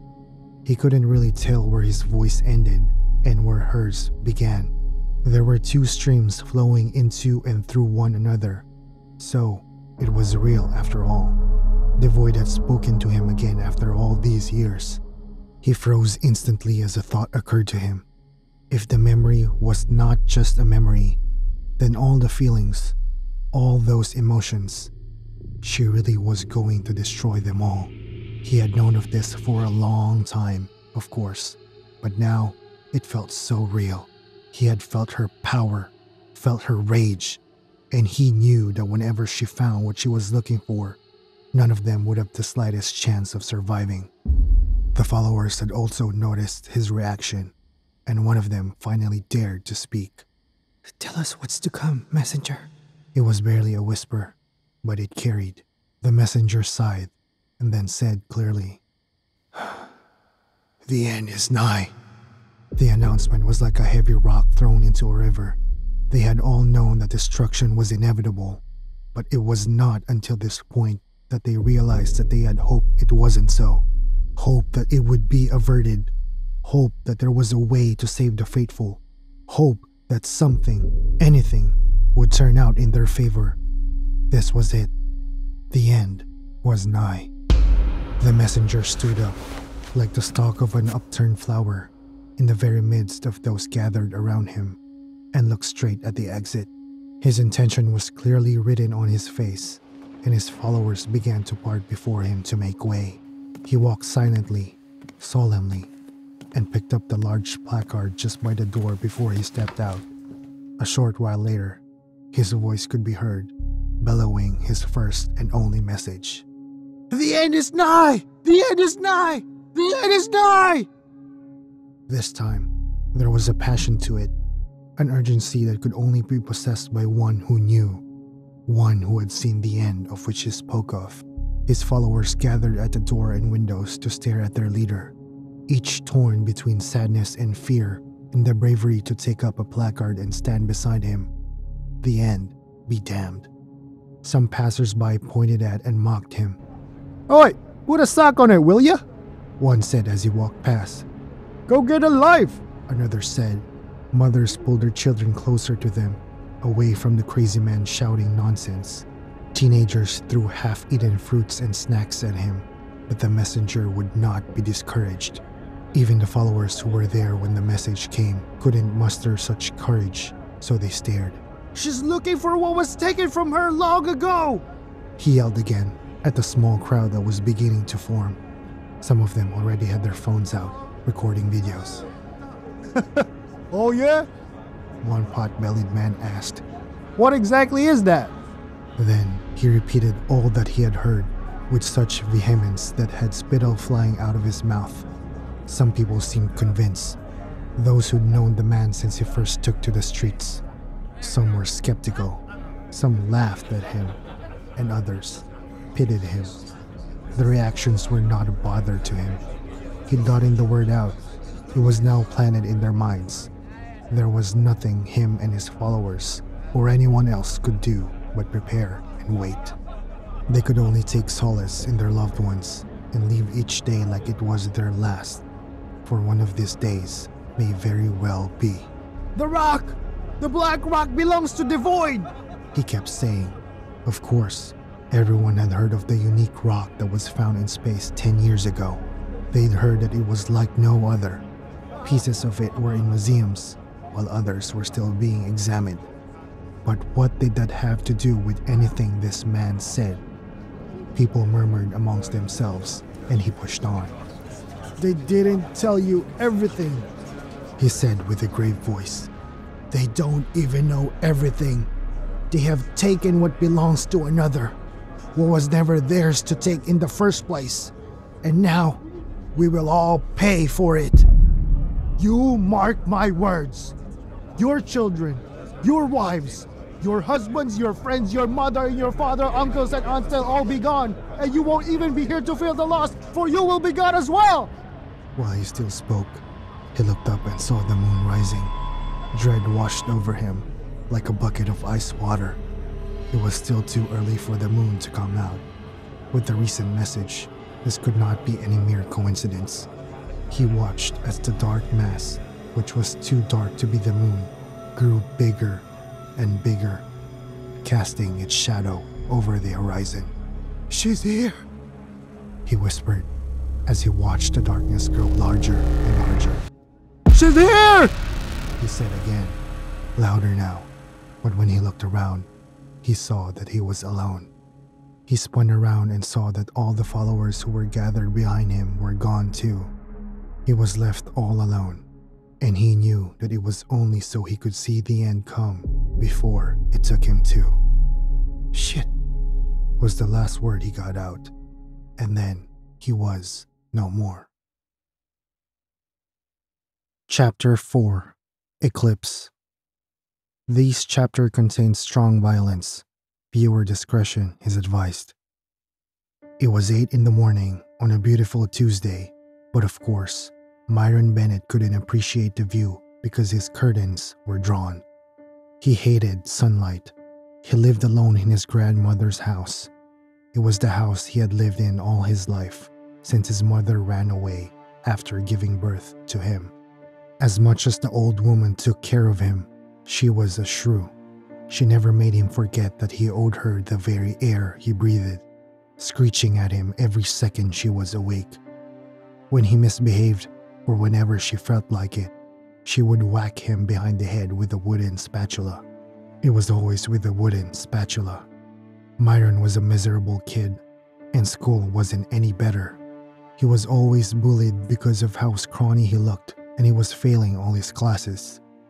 It was as if the world was against him, and he was powerless to do anything. His head was always pounding with a headache that wouldn't go away.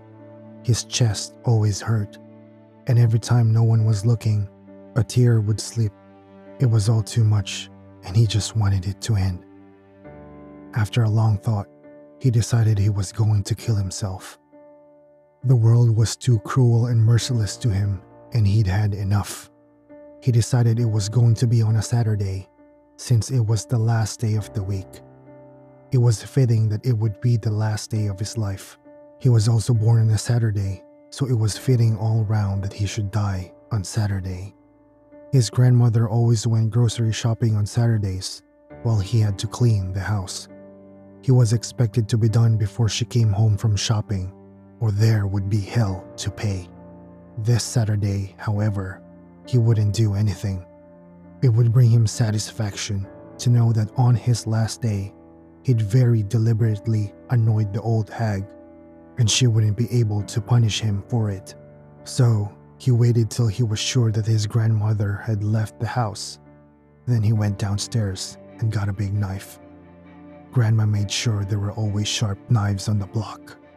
He looked at his reflection in the steel blade, and his whole life flashed before his eyes.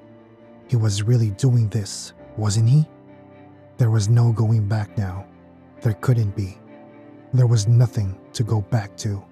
While he stood there, he heard his grandma muttering curses as she came back to the house, and fear paralyzed him. How could she be back so soon? He was supposed to have at least 45 minutes. He'd planned everything down to the last second. This was not supposed to happen.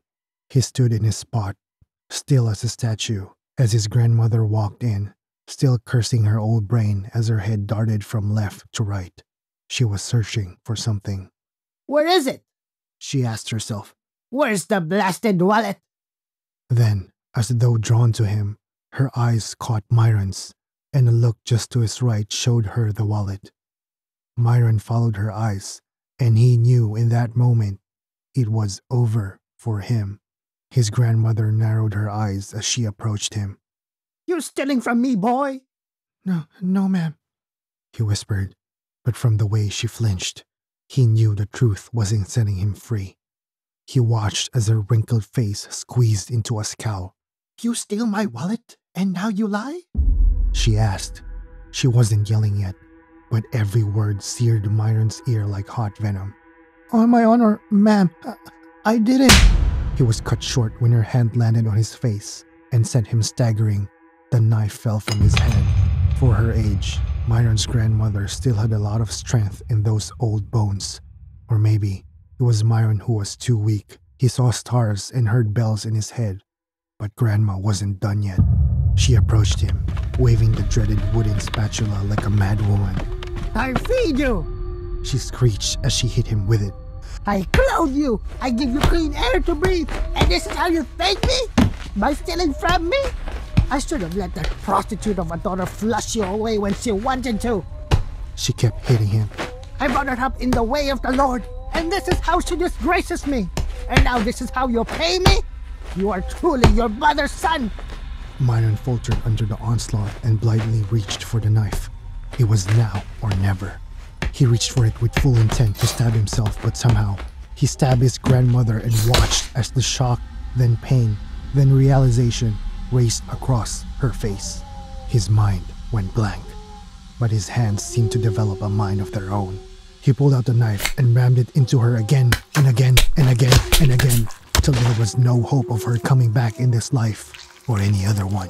He stared at her lifeless form as an unholy peace filled him, a peace he would never have felt if he had killed himself. The dead feel nothing after all. He cocked his head and wondered what the world looked like through the woman's lifeless eyes. It was then that it dawned on him. He had just killed his grandmother. He had just taken a life, a human life, and Myron had never killed anything before. Spiders, ants, nothing. He knew what it was like to be small and have people pick on you just because they can, so he sympathized with smaller insects. He choked on a sob as he felt a wave of fear wash over him. Many things came to his mind at once. He was alone now in the world, and what would happen to him if he were found out? The fear nearly drowned him before his mind snapped like a twig, and he fell back, rolling with laughter.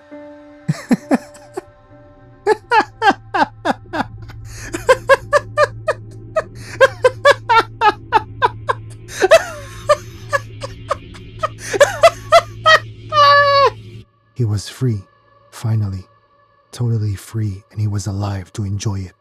Never again would anyone pick on him. He might not have strength, speed, or agility, but he had the knife. Feeling inspired, he dragged his grandmother's body out the back door and buried her. Their closest neighbor was a good 15 minutes away, so they were basically alone out here, just the way Grandma liked it. Well, it was just good for Myron. He could carry on about his business in peace. When he was done, he cleaned the house from top to bottom, 3 times over. Then he had the best nap of his entire life. He called his mother. She always kept in touch with Grandma, but she never spoke to him, and knowing the old shrew, he was probably never allowed to. He told her what she had done, and she came to the house that evening. She moved in and assumed her role as his mother, never breathing a word of what happened to anyone. They never even talked about it. It was as though it never happened. That, however, could not make up for 16 years of neglect. He killed her eventually and was on his own since then. Now, 18 years later, he'd grown an impressive body count. He worked at the local store, which gave him multiple options to pick from. Where better to find elderly women? Once in a while, he went for middle-aged women when the mood struck. All their deaths were quick and messy, just like the first day. He used the same knife, always the same knife.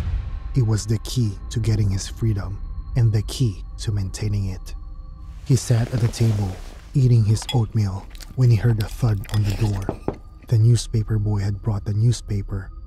As always, he waited 10 minutes before he went out to grab it. He knew what he would find on the first page, though. He practically wrote the front page news story, so to speak. Over time, he'd come to feel a small thrill at reading about his escapades. Reading about how the police department struggled to find out who he was always gave him a twinge of pride. No one would suspect sweet Myron, and why would they? The town loved him. The second page, though, always spoiled his mood. The Black Rock. What was it about some stupid piece of rock that always made the papers? He felt like he was running against the damn thing, and it was an annoying feeling. He could kill it, even though he mostly killed women. This was one exception he would gladly make. He took a calming breath. There was no way he was jealous of a stupid rock. By the time his 10 minutes were up, he stood up to pick up the paper. But as he opened the door, he froze. He felt the life get sucked out of him, and despite the chill outside, he began to sweat. He wanted to close the door and run up the stairs to his room, but he couldn't move. He couldn't move his eyes from the figure just across the street. It was her, not just a look-alike. He could never forget her face. You never forgot the face of your first. Not when that face had been a constant nightmare for the first 16 years of your life. Her gait was still the same, even after being dead for more than a decade. The shock of that thought made him slam the door shut, as if it could shut out the image from his head. No, she was dead. Dead and decayed, and there was no coming back from that. Convinced, he opened the door again and he didn't see her. He breathed a sigh of relief. He convinced himself that his mind was probably playing tricks on him. Maybe it was time he dropped the knife for a while. Maybe give it up entirely. He picked the paper up and shut the door. As he walked back to the kitchen, he realized the paper felt heavier than normal. The first page was what he expected, a small smile creeping over his face as he read through the article. He flipped open the second page, and the smile grew wider. What was this? He'd taken the second page spot too, from the damned rock. Then, he flipped to the third, and his smile quickly turned to a frown. Frantically, he flipped to the fourth and fifth pages. His entire world was spinning out of control. Each page had an article on his past victims, from the most recent to the least, and the newspaper had many more pages than normal. Something was wrong. Something was very wrong. He began to hyperventilate, and he tried to calm himself. He always had to be calm, or he'd make a mess of things. He staggered to the breakfast table, but stopped mid-stride when he saw the table littered with copies of the newspaper. He looked at the copy in his hand, then at the table. Then he closed his eyes and counted to 10. When he opened them again, he saw double the amount on the table and the floor around it. Tremors racked Myron's body from head to toe. What was going on? What was this? He couldn't move. He didn't even know if he should, so he stood where he was. Maybe it was something in the oatmeal, or probably something in the air. None of this could be real. While he was still contemplating, he heard footfalls upstairs, just above his head. He was alone in the house and kept the only key. There was no way anyone else would be in the house this morning. He started toward the staircase when he heard more footfalls. They came from behind him this time. He spun around and landed on his ass as he came face to face with Mrs. Abernathy, the elderly widow of the town plumber. He'd killed her. Her face stared at him like she was seeing through him, or maybe she wasn't seeing him at all. At this point, Myron Bennett could not be sure of anything anymore. While he still sat there, he caught movement from his left and turned to see as his mother walked in through the living room. He stared at her, and she stared back with the same blank expression as Mrs. Abernathy. "Mom?" he called out in a shaky voice, but there was no reply. "Hi, Mom." He tried again and waved this time, but there wasn't even the slightest move from her. He looked back to Mrs. Abernathy, but found that she had been joined by a third guest, a middle-aged woman. He didn't remember this one's name. No, he didn't know it. He never forgot the names of his victims. He remembered that she had gotten into an argument with him at the store, and the store owner, Sam, offered to give the woman a 40% discount on her purchase. Myron had worked for Sam for 5 years at the time, with stellar behavior, and he was more than a little bit hurt that Sam didn't take his word for it and throw the woman out of the store. Myron had sworn on his life that he would kill her, even if it was the last thing he did. A week later, she turned up dead. Now, she was here in his house, staring at him like he was air. More and more of his victims kept coming out of places that people didn't normally come out of. But then again, this was no normal circumstance. He slowly picked himself up, knowing all too well the dangers of sudden movement when one was held captive. He walked backwards up the stairs, fearing to turn his back on them in case any of his previous victims decided to come after him. He reached the landing just as the window downstairs broke and he heard someone struggle to come in. Then, the door burst open, admitting more women. His grandmother stood at the head of the group. She pinned him in place with her sharp gray eyes, and he felt fear like never before. He ran to his room, but as he was about to enter, He saw another woman standing in front of the window at the end of the hall. The sun coming in behind her made it hard to see her face, but he sure as hell recognized the gown she wore. He'd sold it to her, and it was the one she wore the night he killed her. At the time, Myron thought it was somewhat poetic. Now, however, it was just terrifying. What was worse that the sun cast her shadow on the ground. Ghosts did not have any shadows. He ran into his room and bolted the door. He needed to think.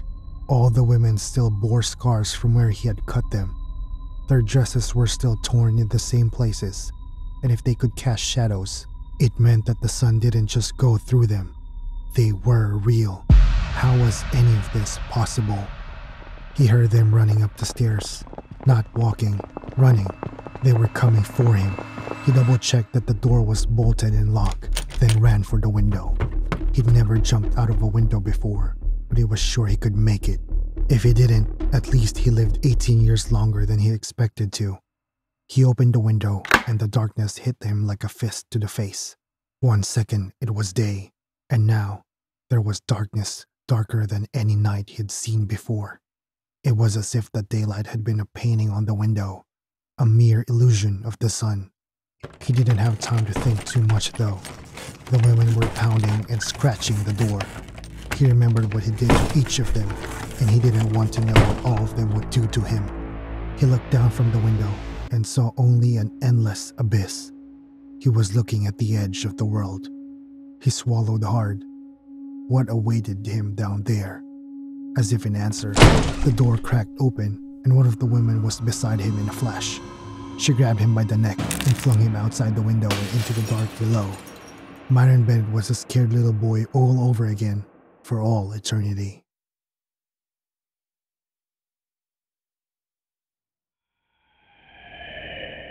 He woke up with a scream and the urge to run, but he found that he couldn't move.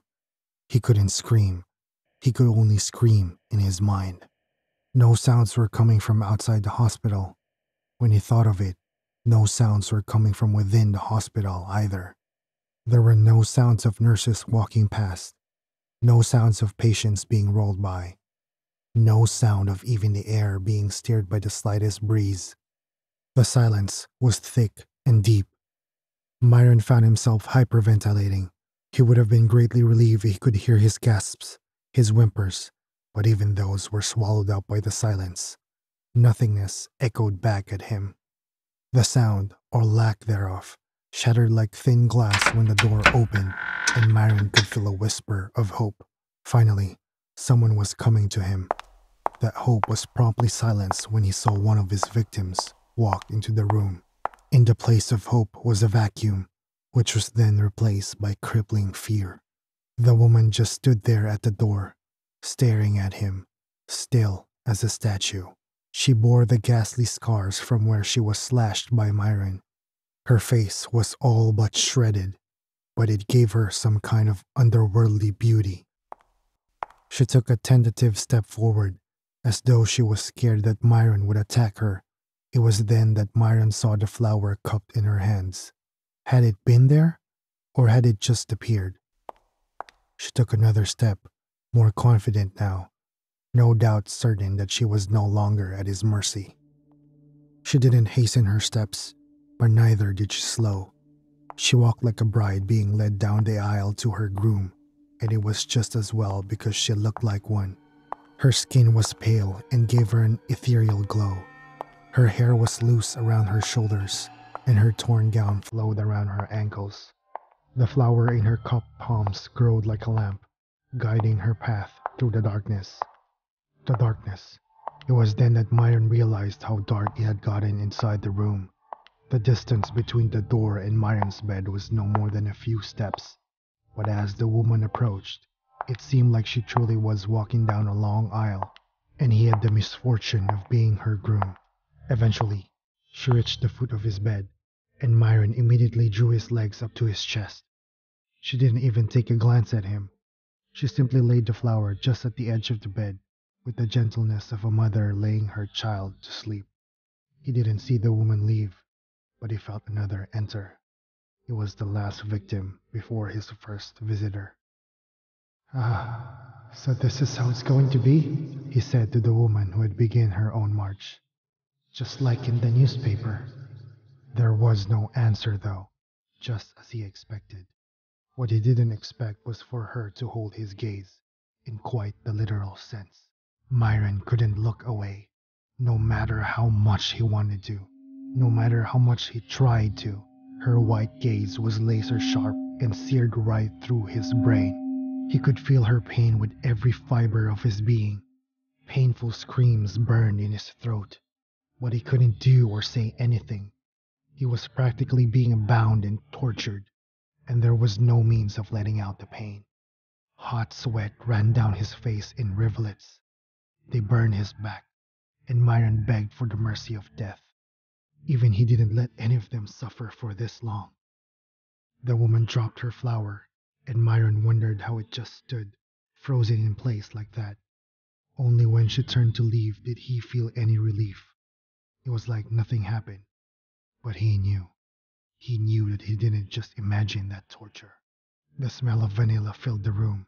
It soothed him, and despite himself, he started to feel at ease. The next woman came in, and her presence expelled every sense of peace or safety within the room. The sweet scent of vanilla was chased out of the window and into the dark, leaving fear and death in its wake. Where the previous woman had borne expressionless faces, this one bore a small smile. It was faint, but Myron noticed. He couldn't relax. He felt even more uneasy than with the first two women. Hatred and revenge radiated from this woman in waves. He could almost see it emanating off her. She held a rose, cupping it at the neck as she sashayed towards him. She reached his bed and stood. Myron stared at her, and she stared back. She was mocking him. He didn't know how, but he was sure of it. It was also beginning to become clear that he wasn't leaving here the same, if at all. She separated the rose from its stalk, laying the flower like her predecessors, and throwing the stalk unceremoniously at his feet. It landed just a hair's breadth from his folded legs. She gave him one last look and turned to leave. Then lighting broke through Myron's mind and shocked his very being. Memories ran through him like glass shards, scratching him. He opened his mouth to release a blood-curdling scream, but the sound was swallowed by the silence. His body jerked backward, and his back arched with the intensity of the pain. He tasted blood in his throat. He felt like he was being flayed as horrible tremors racked his body, and there was no one to help him. There was fear, and there was pain, and at that moment, Myron Bennett felt both in their purest forms. Like the others, this one ceased abruptly, and Myron's body collapsed on the bed just as another woman was entering the room. Although everything lasted for less than a minute, Myron didn't know how much more of this he could take. More women came and dropped their flowers, inflicting their own forms of torture in varying degrees. What's worse, each took the light with them as they left, leaving Myron in an ever-increasing darkness. At some point, even their glow was buried in obscurity, and all he was left with was the faint echo of their bare feet slapping the ground. It was unnerving, to say the least. He kept wondering what would happen when the last one left, and with so many years' worth of victims, he was left to wonder and suffer for a long time. He wanted to beg for mercy. Forgiveness was a luxury he didn't even have the illusion of, but death was well deserved. They could kill him now and never have to see his face again. He deserved that much, but it seemed like here, wherever it was, only the dead could make any sound. Quite inconvenient, seeing that he needed to talk to get them to consider killing him. They never spoke to him. Not one of them said a single word, and any sound he made was muffled by the silence. The darkness grew until he could literally feel it, like a living, breathing being around him. He could hardly see his hands if he held them up in front of him. All his senses were alert now, even though he was fast losing his sense of direction. The footsteps seemed to be coming from different directions now. Then, they stopped altogether as the last woman left the door, leaving him locked in a chain of flowers around his bed. There was a stillness, but not quite as absolute as before. There was something in the air, a hum of some sort.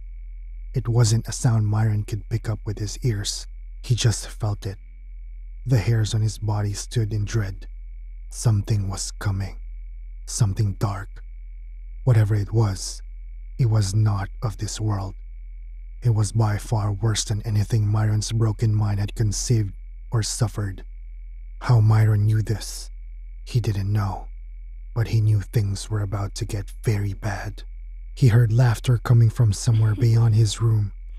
It could have been in the same room for all he knew, even though it sounded distant.